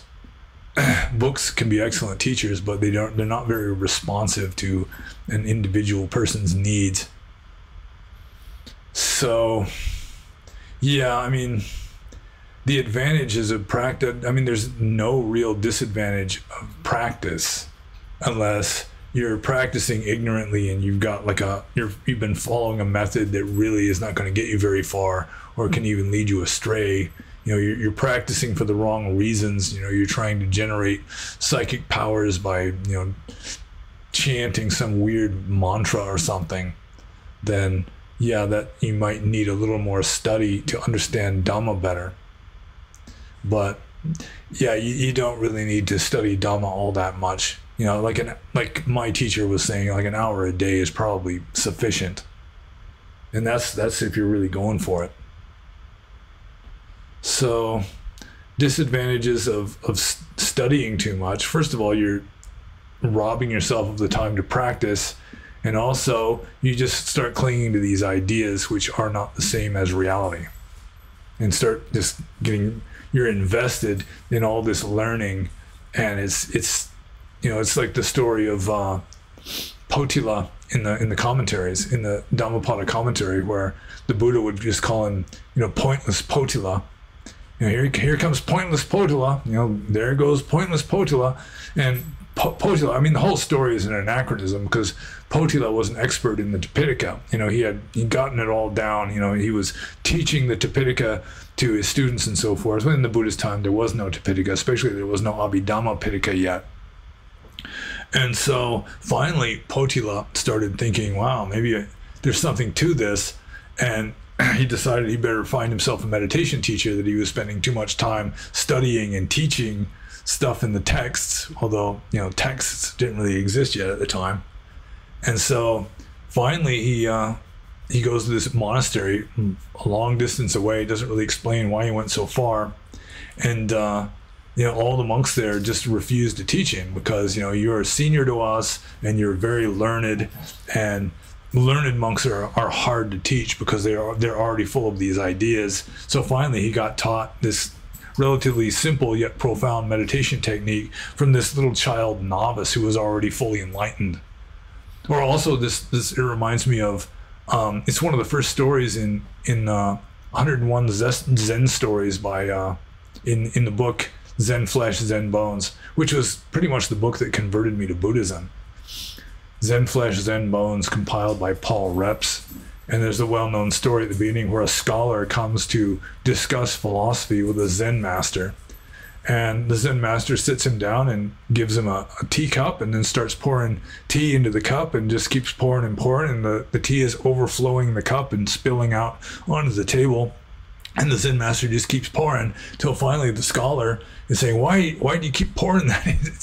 It's full, no more will go in.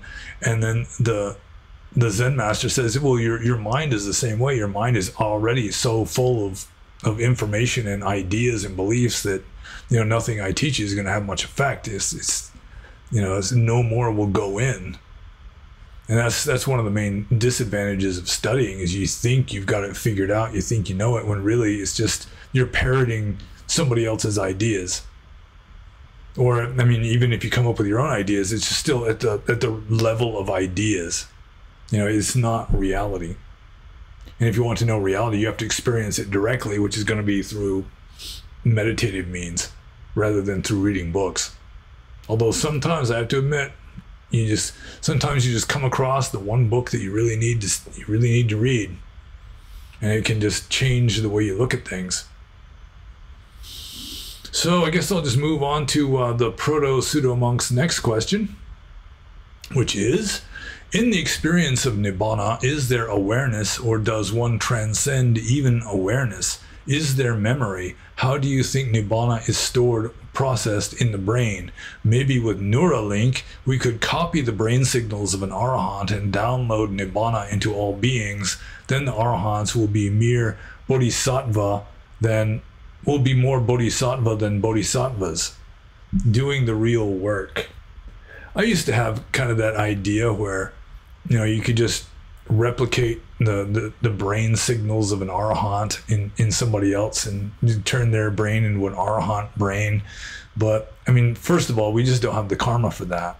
So it's not going to happen. Our own karma will prevent that from happening in one way or another. But getting back to the top part of this question, is the experience of Nibbana, in the experience of Nibbana, is there awareness, or does one transcend even awareness? Is there memory?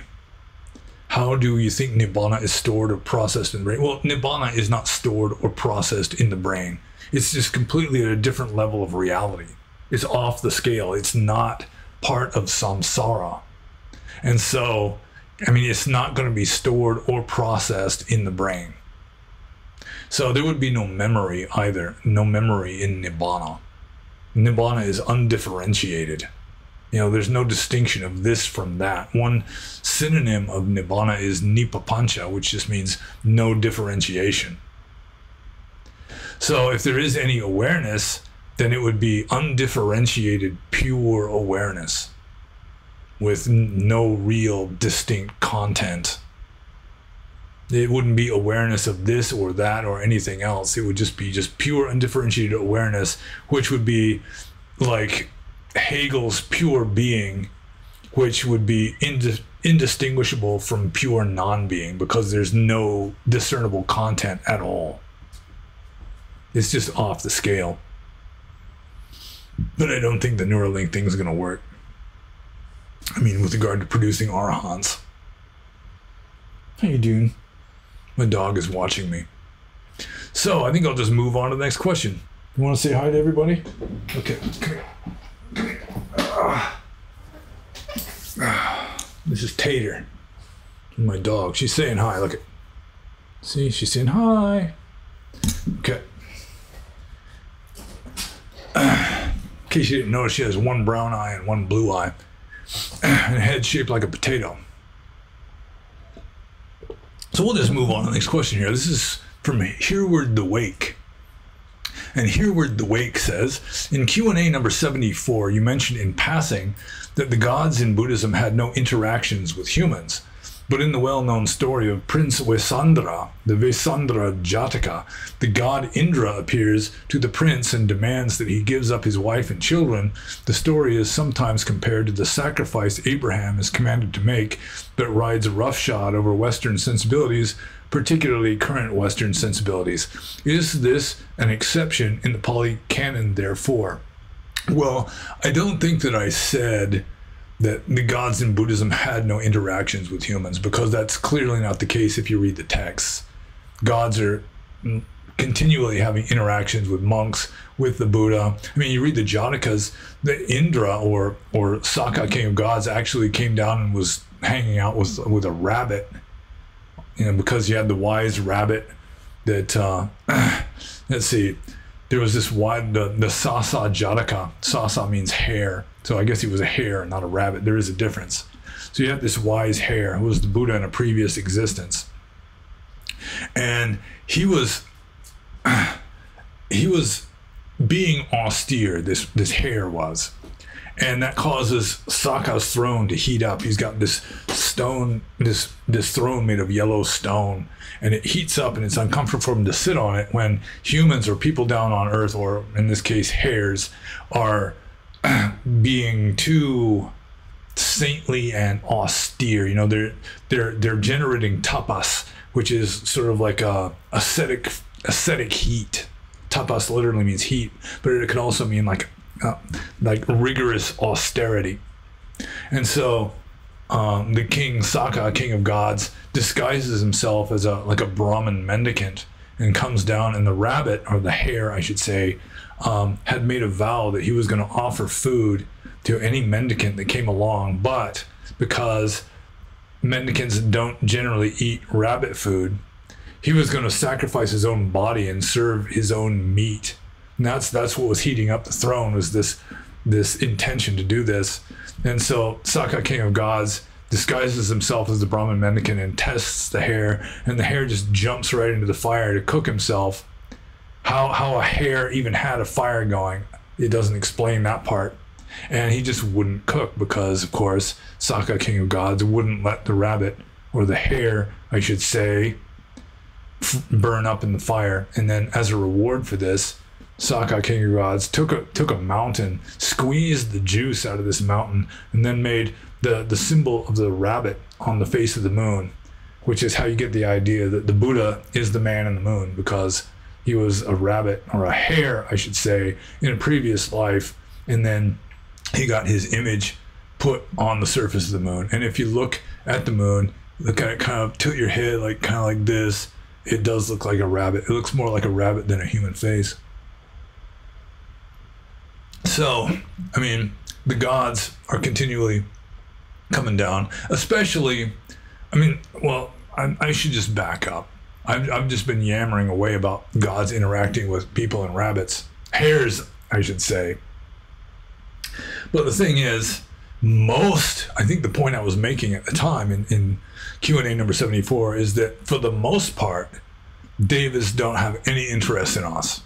They've got their own lives to live. They've got their celestial palaces and nymphs and stuff, or whatever it is. They could be a pulsating geometric pattern or something. They don't have any interest in us, but some do.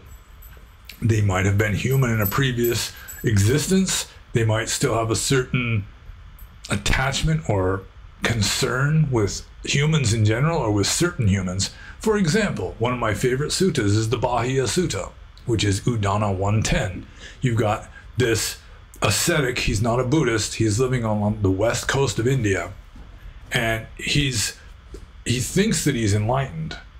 But then a deva who used to be one of his relatives in a previous life comes to him and says, no, you're really not enlightened, but there is this Gautama Buddha who lives in the Ganges Valley who is enlightened. And so then that's what inspired Bahia to just pack up his stuff and immediately head towards the Buddha in order to learn from him. And I mean, sometimes you've got like Mahamoggallana, or the Buddha himself, going up into heaven and interacting with gods up there. but usually they're coming down here. And of course, you've got tree-dwelling deities and so forth, like nature deities, at the lower levels of small g gods. They're like nature spirits. They're interacting with people. But for the most part, most non-human, like small g gods, beings that are higher up than us on the scale, they really don't have any more interest in us than we would have in a family of squirrels living in a park half a mile down the road. There might be a few people who are really into feeding squirrels, so they'll go down there and feed the squirrels or whatever. But for the most part, most gods, most superhuman beings really don't give a shit about us. They don't hate us or love us or anything. It's just, it's like a family of squirrels in a park half a mile from here. Or an anthill or something. So let's see, where's the question here? Is this an exception to the Pali Canon, therefore? No, there's plenty of stories in the Pali texts about gods and especially monks interacting. And like Mara also is a god, and he's continually coming down and trying to influence people, like lead them astray and keep them from becoming enlightened mainly. So, yeah. So, I mean, if I did say that gods in Buddhism have no interactions with humans, I misspoke, but probably I was saying that for the most part, they have no interest in us. And so we don't pray to them. Buddhists don't pray to the gods. They don't make sacrifices to the gods, unless it's like in Burma, you've got the Nat cult, which was like the religion of Burma before they converted to Buddhism, and it's just sort of vestigial, still exists there. And they'll make little offerings to some deity or other, just so they'll have a safe trip when they drive to Mandalay and back, something like that. But in Buddhism, like Orthodox mainstream Buddhism, you don't pray to the gods, you don't make offerings to them, because they really don't have much interest in us, and they really don't have the power to alter our destiny, because our destiny is made by our own karma. So that was the main point, I'm pretty sure. So I'll just move on to the next question here, and this is from Keep the Vinaya. And Keep the Vinaya says, would you have eaten a plant as a monk that would have reduced your libido at times when you were extremely horny? Or would this be cheating? I don't know. Tell you the truth, that's kind of a weird question. And I'm not exactly sure. I mean, there was this one medicine that I took that completely abolished my libido. It was called Yetsa. It's lick salt, literally in Burmese, translated into English, lick salt. It's kind of medicine where you pour a little bit into your hand and you lick it up, and it's kind of salty. It tastes kind of like hard-boiled egg yolk too. It's got, I don't know what ingredients in it. But I got this special kind. It was like 5 Tigers brand lick salt. And one of my supporters warned me that there was some ingredient in there that was deadly poison, but I'm thinking they wouldn't be selling the stuff if it was like killing off all their customers. So I tried it because I was having like an indigestion problem. I'd be eating a belly full of food because a monk at least I as a monk ate only 1 meal a day. So you eat a full day's supply of food in one sitting. And then sometimes it just won't digest. It's like your belly is too full. It's sort of like your mouth is too full, you can't chew. Your stomach gets too full, it can't digest. I was having problems with that. So I took some of this 5 Tigers brand lick salt, and one of the symptoms, I mean, it worked like a charm for helping me digest my food. That was no problem at all. But it also abolished my libido for days. And also I just broke out in this rash all over my body. It started on my tongue and like the lining of my mouth, and then spread from there throughout my entire body. And it was horrible. And I'm not even sure why I'm explaining all this to you. But I did miss, to have my libido just essentially evaporate, I missed it. It's life without libido it just seems so vapid and empty and pointless in a way. I think Freud I don't think that Freud was really authoritative on a lot of things, but he kind of sort of was right on that one, that libido is just like built in, and it's like your sex drive is what's pushing you through life. I'm pretty sure Freud said something along those lines, and there is something to that.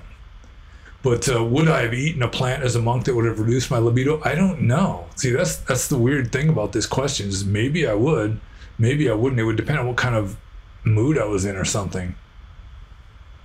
Man, I don't know what the plant would be though. Are there any libido reducing plants? I've heard that like saltpeter, like potassium nitrate, has a libido reducing quality to it, which was causing soldiers back in the 1700s to be eating black powder, which has ammonium nitrate in it, to just reduce their sex drive so that they won't be seeing their comrades in arms as strangely attractive.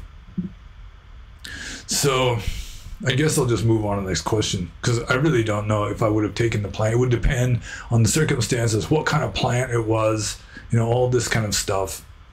What were the side effects? What did other people who had taken it before have to say about it? That kind of thing. So I'll just move on to keep the video. What are you doing? Stop it. Man, all of a sudden they decide to start playing right behind me. Stop playing. Get serious. Silly dogs. Stop it. Man. Okay, keep Davinia's next question.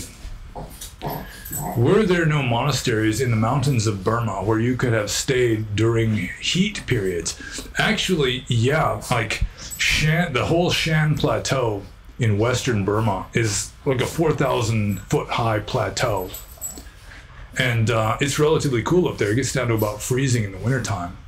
And there was a monastery there that was set up especially for Western monks in the Tampulu tradition.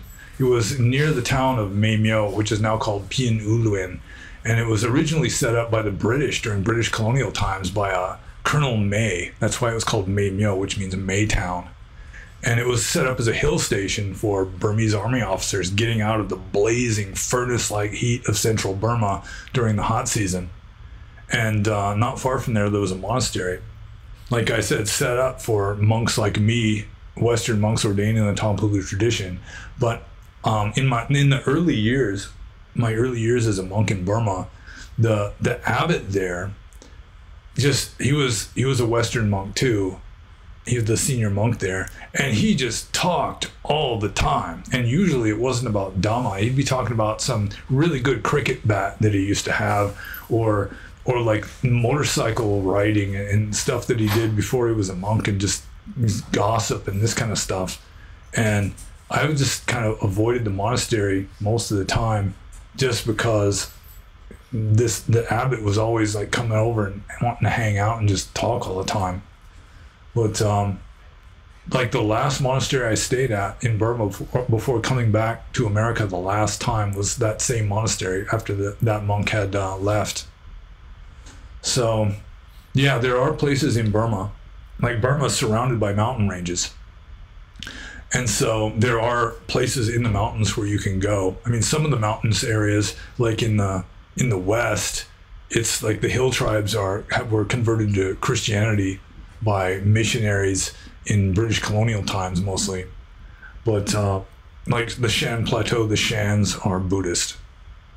So yeah, you can do that. The thing is, it's too cold in the wintertime to be living without electricity and like just heating water, like at that monastery that I was staying at.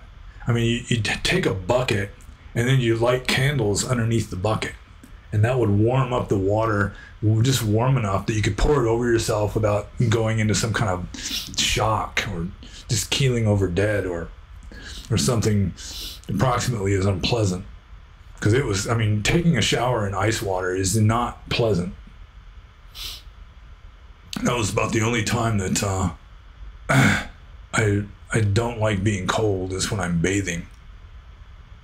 So, but I mean, I'm giving like a 20-minute long answer to this question. Is like essentially a yes or no question. Were there no monasteries in the mountains of Burma where you could have stayed during heat periods? And yeah, I eventually did that. I did try staying at Alando Katapa National Park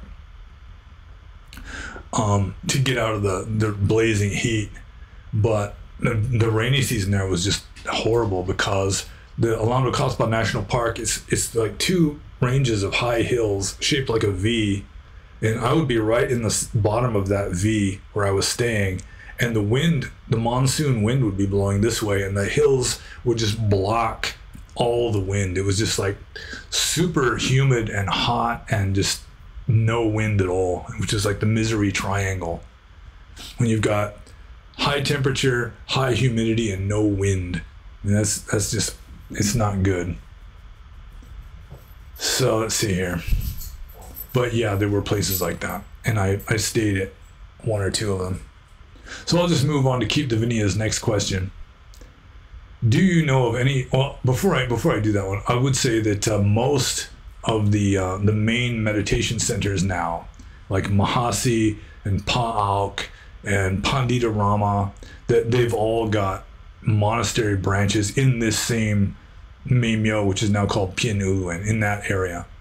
So it's like 50 miles from Mandalay, and the easy access just on the edge of the Shan Plateau. It's more or less temperate weather there, but cold in the wintertime. Okay, so anyways, the next question from Keep Davinia is, do you know of any sutta passages that can be shown to lay people who don't care about monks to make them feel guilty? And I don't think it would be good to deliberately try to make anyone feel guilty, because feeling guilty is bad karma. You'd be inspiring unwholesome mental states in another person, because the feeling of guilt is always bad karma. You know, remorse, regret, always bad. It's called kukucha in Pali, and it is a negative, unwholesome mental state. So you shouldn't be trying to cause anybody to feel guilty, even if, you know, they just murdered an entire room full of nuns and orphans. Although you really shouldn't be hanging out with people like that anyway. So let's see here. Any sutta passages that can be shown to lay people who don't care about monks? Just forget about making them feel guilty. Well, I mean, almost the entire Tipitaka is dedicated towards monks. I mean, the Buddha himself was a monk.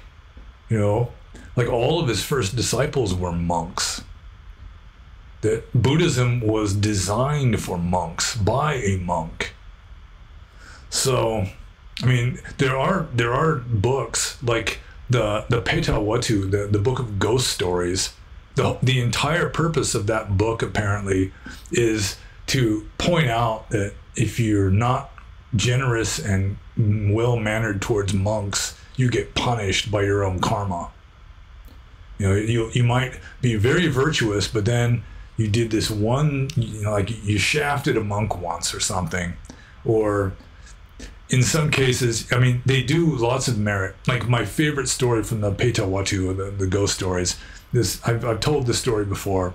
I'll give just a condensed version of it. This woman, she and her husband were donating stuff to the monks all the time, and they got lots and lots of merit for donating monasteries and buildings and walking meditation paths and bringing food and other things to the monks, like pretty much every day, making offerings to the monks. They got this mountain of merit, but then she was unfaithful to him once, and then she lied to him about it and made this false oath. And so because of all the merit she got for supporting monks, essentially, she lived almost like a goddess. She was living in this golden palace in the foothills of the Himalayas with this, you know, this like a staff of servants. But every night she'd go into a trance and go outside and be devoured by a big black dog, and then her bones would fall into this lotus pond where they would grow back. She'd grow a new body and then climb out and go up and back to bed again. Every night that would happen because of this one thing she did. But I mean, the whole point is that, I mean, the main purpose of that book is just pointing out the benefits of supporting monks. You know, how you're going to get this mountain of merit, and if you do anything bad, like not supporting monks, then you get punished for it. And it was probably, the whole stories were just devised by wise guy monks who were trying to get people to offer them more stuff. But I mean, you just read the text, almost all suttas are dedicated to monks. And the Buddha himself was a monk. And people who don't care about monks, especially Western Buddhists who don't care about monks, I mean, they're just misguided. They just don't get it. You know, they want this lukewarm secular meditation method, essentially. So, yeah. Yeah, do I know of any sutta passages that can be shown to lay people who don't care about monks? Just pick a sutta at random and it'll be dedicated towards monks. And it'll be taught by a monk. You know, almost every case. There might be a few nuns. You know, there are a few nuns who have taught some suttas in the texts. But, you know, it's 99.9% monks. So, I mean, if they still don't get it, if they just don't want to get it, you know, they just... Like my experience, some Western Buddhists, not all of them, but some Western Buddhists just feel like indignant that monks even exist because it somehow makes their own lukewarmness seem not good enough. You know, it's like they're setting themselves up over us. You know, they're even dressed in these weird garments to separate themselves from us because they want to be superior to us, which isn't the truth at all.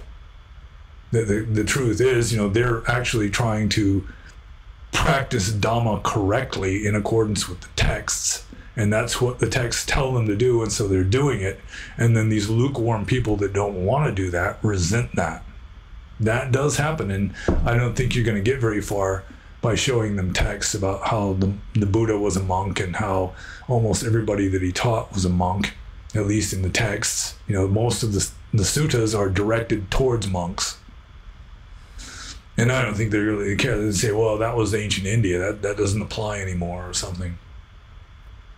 So I guess I'll just move on to the next question here. I'm taking way too long answering each question, I think. I'm going to have to start being more concise. Just get to the point. So the next question is from 5 Precept Pete. And 5 Precept Pete says, in a past Q&A, you mentioned that Burmese villagers would go to the monastery and take the precepts thinking that alone is meritorious, even though they didn't intend to keep them. Could you speak to other fallacies regarding merit? Yeah, well, the Burmese do think that just the act of taking precepts, even though you have no intention of keeping those precepts, is meritorious. At least you're keeping the precepts while you're taking them. But I remember one time, this family came to visit me on Uposatha Day. They took 8 precepts, which includes no, self-beautification or anything. And just right as they're leaving, a teenage girl who was among them just saw a flower that fell from a tree on the ground. She just picked it up and put it in her hair and broke the precept. You know, they just think that you just get merit for doing the ceremonies. And to some degree you do, but you get more merit if you actually kept the precepts after taking them. In fact, you get more merit for keeping precepts without taking them formally during a ceremony or a ritual than you would by doing the ceremony and then not keeping the precepts, but they just don't see it that way. Another fallacy that they have with regard to merit is that I've talked about this before. They see merit as it's just kind of a transaction. That it's I don't know where to start with this. Like one example is Burmese Days by George Orwell. George Orwell, who wrote Animal Farm in 1984, he actually lived in Burma during British colonial times. I think he was like a police officer near where was it? Not Shwebo. I can't remember the name of the town. But anyway, the villain is Upo Chin, and he's this evil guy. And his wife, who's this humble, meek, devout Buddhist lady, keeps telling him that he's an evil man and he's going to go to hell. And he says, oh, you don't know anything. I'm going to build a pagoda. Because the Burmese think you get so much merit for building a pagoda that it'll just wash away your sins and you're guaranteed of heaven. Which isn't exactly true. Also, they really are keen on offering stuff to monks just because wise guy monks are just pounding away at how much merit they're going to get by offering stuff to monks, so that they would rather give a fat monk who's already got 50 bowls of food in front of him another bowl of food rather than give it to some hungry village kid who's actually hungry. So they just see it as a kind of, I mean, it's almost like money. You know, they're trying to buy a stairway to heaven, essentially. And it's all very cookbook-like and mechanistic, and you just do this, this, and this. I lived in a forest monastery where every once in a while a fortune teller would tell somebody, you need merit, you need to earn some merit, so you should rescue a chicken from a butcher and let it go at a monastery.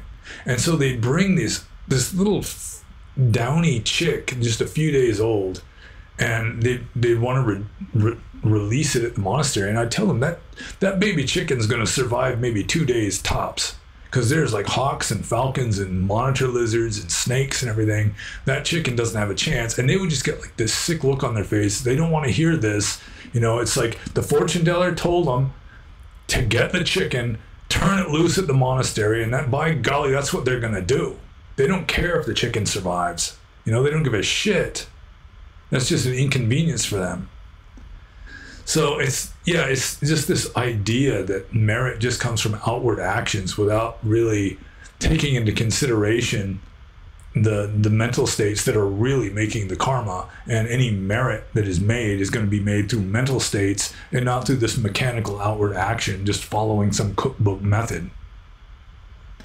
I remember my teacher was giving a talk once on, if you want the most merit, you've got to give or do meritorious things without any idea of merit. And then it was like, the people that were listening to this is like, how do I do this? I want the most merit I can. So how am I going to like not desire merit while I'm doing it in order to get the most merit? You know, it's just this weird convoluted, I mean, they're thinking of merit as a kind of cosmic money. You know, it's like spiritual money. It's essentially spiritual materialism. So, yeah, I guess I spoke of a few other fallacies. So I'll just move on to 5 Precept Pete's next question. Did the Buddha encourage merit making, or was that a later addition? I think he may have encouraged merit making for the normie villagers. He certainly wasn't encouraging merit making for monks. I mean, a monk is supposed to go beyond merit and demerit. You know, a monk is supposed to go beyond good and evil, because if you're doing, evil actions, of course, you're making bad karma. If you're doing good actions, you're making good karma, but still, good karma is still samsaric. It's just going to get you into heaven, which is just a higher level of samsara. So you're just trying to leave the whole system of good and bad behind. You just become lawful neutral, essentially. And I'm still waving my arms around a lot. Those of you who are just listening without watching are really missing out on all the arm waving, I have to admit. So let's see here. Yeah, so I think that it's possible. I mean, you can't really know for sure, but I do think that it's very possible that the Buddha did kind of talk. I mean, it's a way of encouraging people to do good things by, saying that you'll get good karma when you do these good things, and it will be good for you, and good things will happen to you because of this. So, I mean, that's how you would talk to, just the illiterate villager who is never going to become a monk. He's already got a wife and 5 kids. He's a subsistence farmer, and it's just not really an option for him. So, yeah, I mean, why not? It's skillful means, and it's true. I mean, at their level, that's what they're ready for. They're not ready for nirvana yet. They're not going to attain, 4th jhana. They're not going to get psychic powers. So you just teach them something simple that will lead them in a good direction.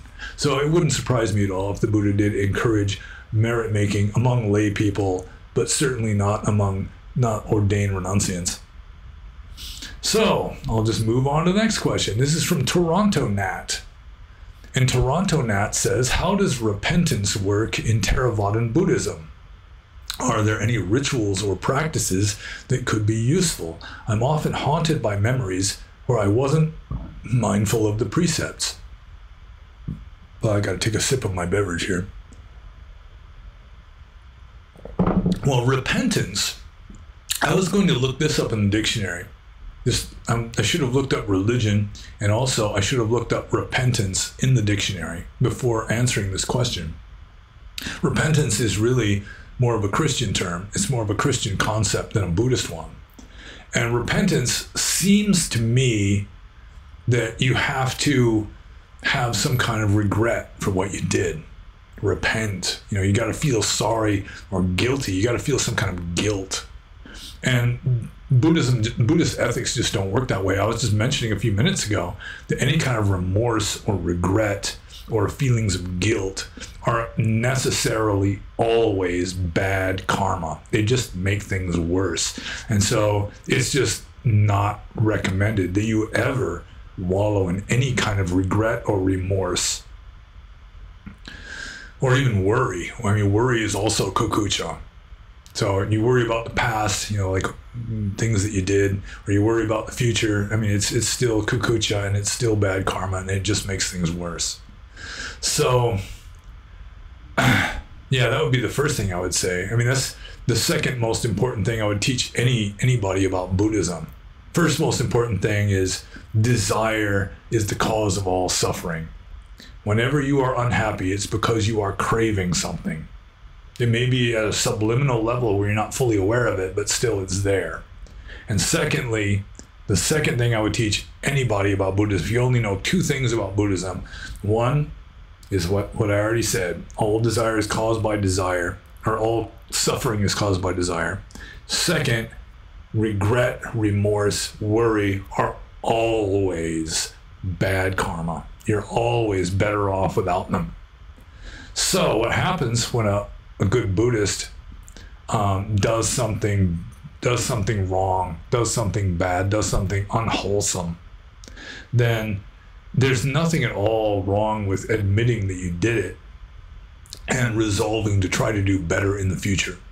Don't beat yourself up over it. I mean, you fall down, you just get back up again and continue moving forwards, and try to be more careful about not falling down in future.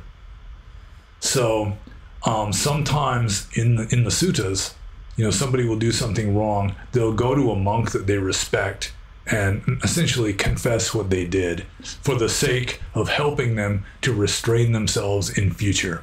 And then the monk might say, sadhu, sadhu, well done. You should restrain yourself in future.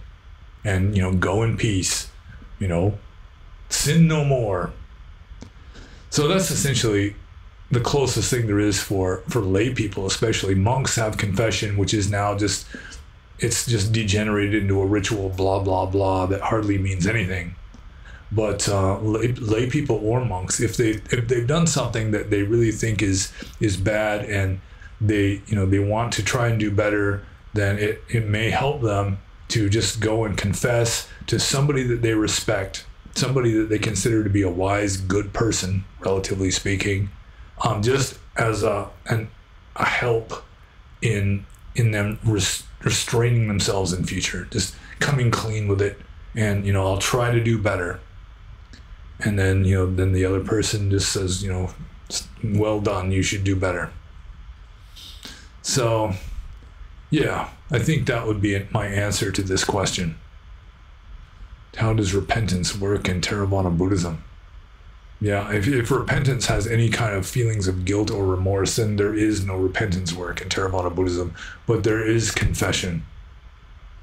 You just come clean with another person you respect, and just for the sake of helping you to do better in future. So the next question is from Diane. And Diane says, what is the traditional way for Buddhists to get married? And it depends on what kind of Buddhism it is. Like, by the time Buddhism made it to China and Japan and Korea, I'm sure that you had Buddhist priests conducting wedding ceremonies. But in Theravada Buddhism, like the earliest ancient Indian Buddhism, it was strictly prohibited for a monk to participate in a wedding ceremony. That was a Sanghadisesa offense. He'd have to do penance for 6 days and 6 nights for having done that. And so Buddhism, like early Buddhism, was a monastic renunciation system. I mean, it was dedicated mainly for renunciants. And so it really doesn't want to encourage marriage, at least within the system. But of course, people will get married anyway. But that was just a secular thing. It was not a Buddhist thing. Marriage is secular and not like a religious function in Theravada Buddhism. And so the traditional way for Buddhists to get married, like in Burma, that you just go to the village headman and sign some papers, and then you're married. And then after you're already married, then you throw the reception, and then you invite monks, and like the monk will give a sermon and bless your marriage after the deed is already done. He can't help to get you married, but after you're already married, then he can bless your marriage, and you can earn merit by. Sometimes it's really cute. The bride and groom, they'll each be holding something that they're offering, like a set of robes, a new set of robes. Each one of them will be holding one end of it and offering it to the monk as kind of they're both earning merit now as a family kind of a thing. And then they throw a party for the whole village, and they'll be cooking up vats of bean stew and stuff, rice, lots of rice, and then lots of rice flour cake stuff, sweetened with palm sugar, coconut, palm sugar, and rice flour are the three main ingredients of almost any Burmese delicacy. So let's see. I guess I answered that. It's it's not really a Buddhist ceremony. It's just entirely secular. It's like going to City Hall to get married. That's the way they do it in Burma. And then the monks can bless it after you're already married. And then, see, Diane's next question here is, do Buddhists favor cremation? And yeah, they do. I mean, in ancient India, cremation was the general way of disposing of bodies. And in Burma now, monks are cremated and the parents of monks are cremated, but everybody else is buried as a general rule, at least out in the villages. That's the way it is. So they'll bury like ordinary people, but still cremate the monks. And this, as a matter of respect for the parents of monks, they'll cremate the parents of monks too. So, but I mean, traditionally in ancient India, that was what happened. I mean, the Buddha himself was cremated. So, yeah. The answer to that is yeah. And so I move on to the next question, which is the last question. And we've been going for almost 2.5 hours. This is from White Ash Piper. And White Ash Piper says, in your talk with Brian Rue titled Cringe Buddhism, you stated that man is corrupt. In your opinion, why is this so? Well, everybody's got defilements, kilesas. Unless you're a perfect saint, then you're going to have a certain amount of greed. You're going to have a certain amount of just looking out for number one. Everybody's got a price and all that. I can't remember the context in which I said that people in general are corrupt, but nobody is entirely pure and saintly other than a very small number of pure saints. And so it's, you watch The Walking Dead. I've been talking about how I was binge watching The Walking Dead. And really, I mean, it's like when civilization collapses, it's just natural that the only law remaining will be the law of the jungle. And that's just the way it is. It's going to be people are going to just, they'll kill you just to take your stuff. And that's just, I mean, if civilization collapses, then it's like people's, to some degree, their true colors come out. It's like they've been following the law and not like ripping people off and just stealing their stuff or killing them and taking their stuff just because it's against the law. Plus, of course, things are running so well that it's easier just to go to the store and buy it than to kill somebody to take his stuff. But when civilization collapses, then I mean, people just start becoming sociopaths, and it's always kind of, the potential for that is always latent inside. And there is some truth in the statement that everybody has a price. It's like scientists can be bought just as easily as politicians can be bought. So, I mean, trust the science is, it's really, it's not aging well. That, I mean, just anybody can be corrupt. I don't know how to answer this question. I don't know why I'm getting tongue-tied. It's fairly straightforward. You know, it's, I mean, the Christians, of course, would have their own take on why it is that everybody is a sinner. Buddhism, sin and sinners are really not, it's not really Buddhist jargon. But still, we've got kilesas. That's why we're here. I mean, we're here on this world because we are not pure. We're not saints. We're not sages. We're not enlightened. And so we've got greed, hate, and delusion. And sometimes the circumstances will favor that greed, hate, and delusion. So I guess that's why I said it. Although, again, I don't recall the exact context of why I said it. But I think it was, you know, corruption in the Catholic Church or something like that. And I was just pointing out that it's not just peculiar to Catholics, it's just peculiar to the entire human race that kind of stuff happens. So I guess that's it. That's the last question, and I think I answered it. I hope I answered your questions mostly. I hope I answered at least 90% of them well enough.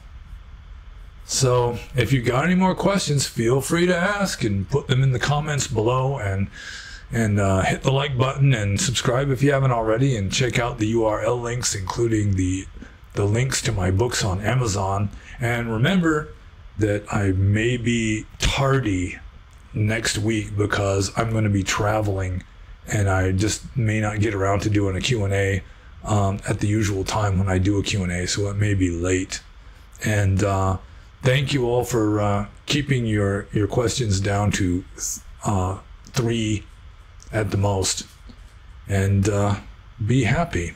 And now I've got to do the special thing right where I stop recording, where I got to do this and then I got to do this. Okay.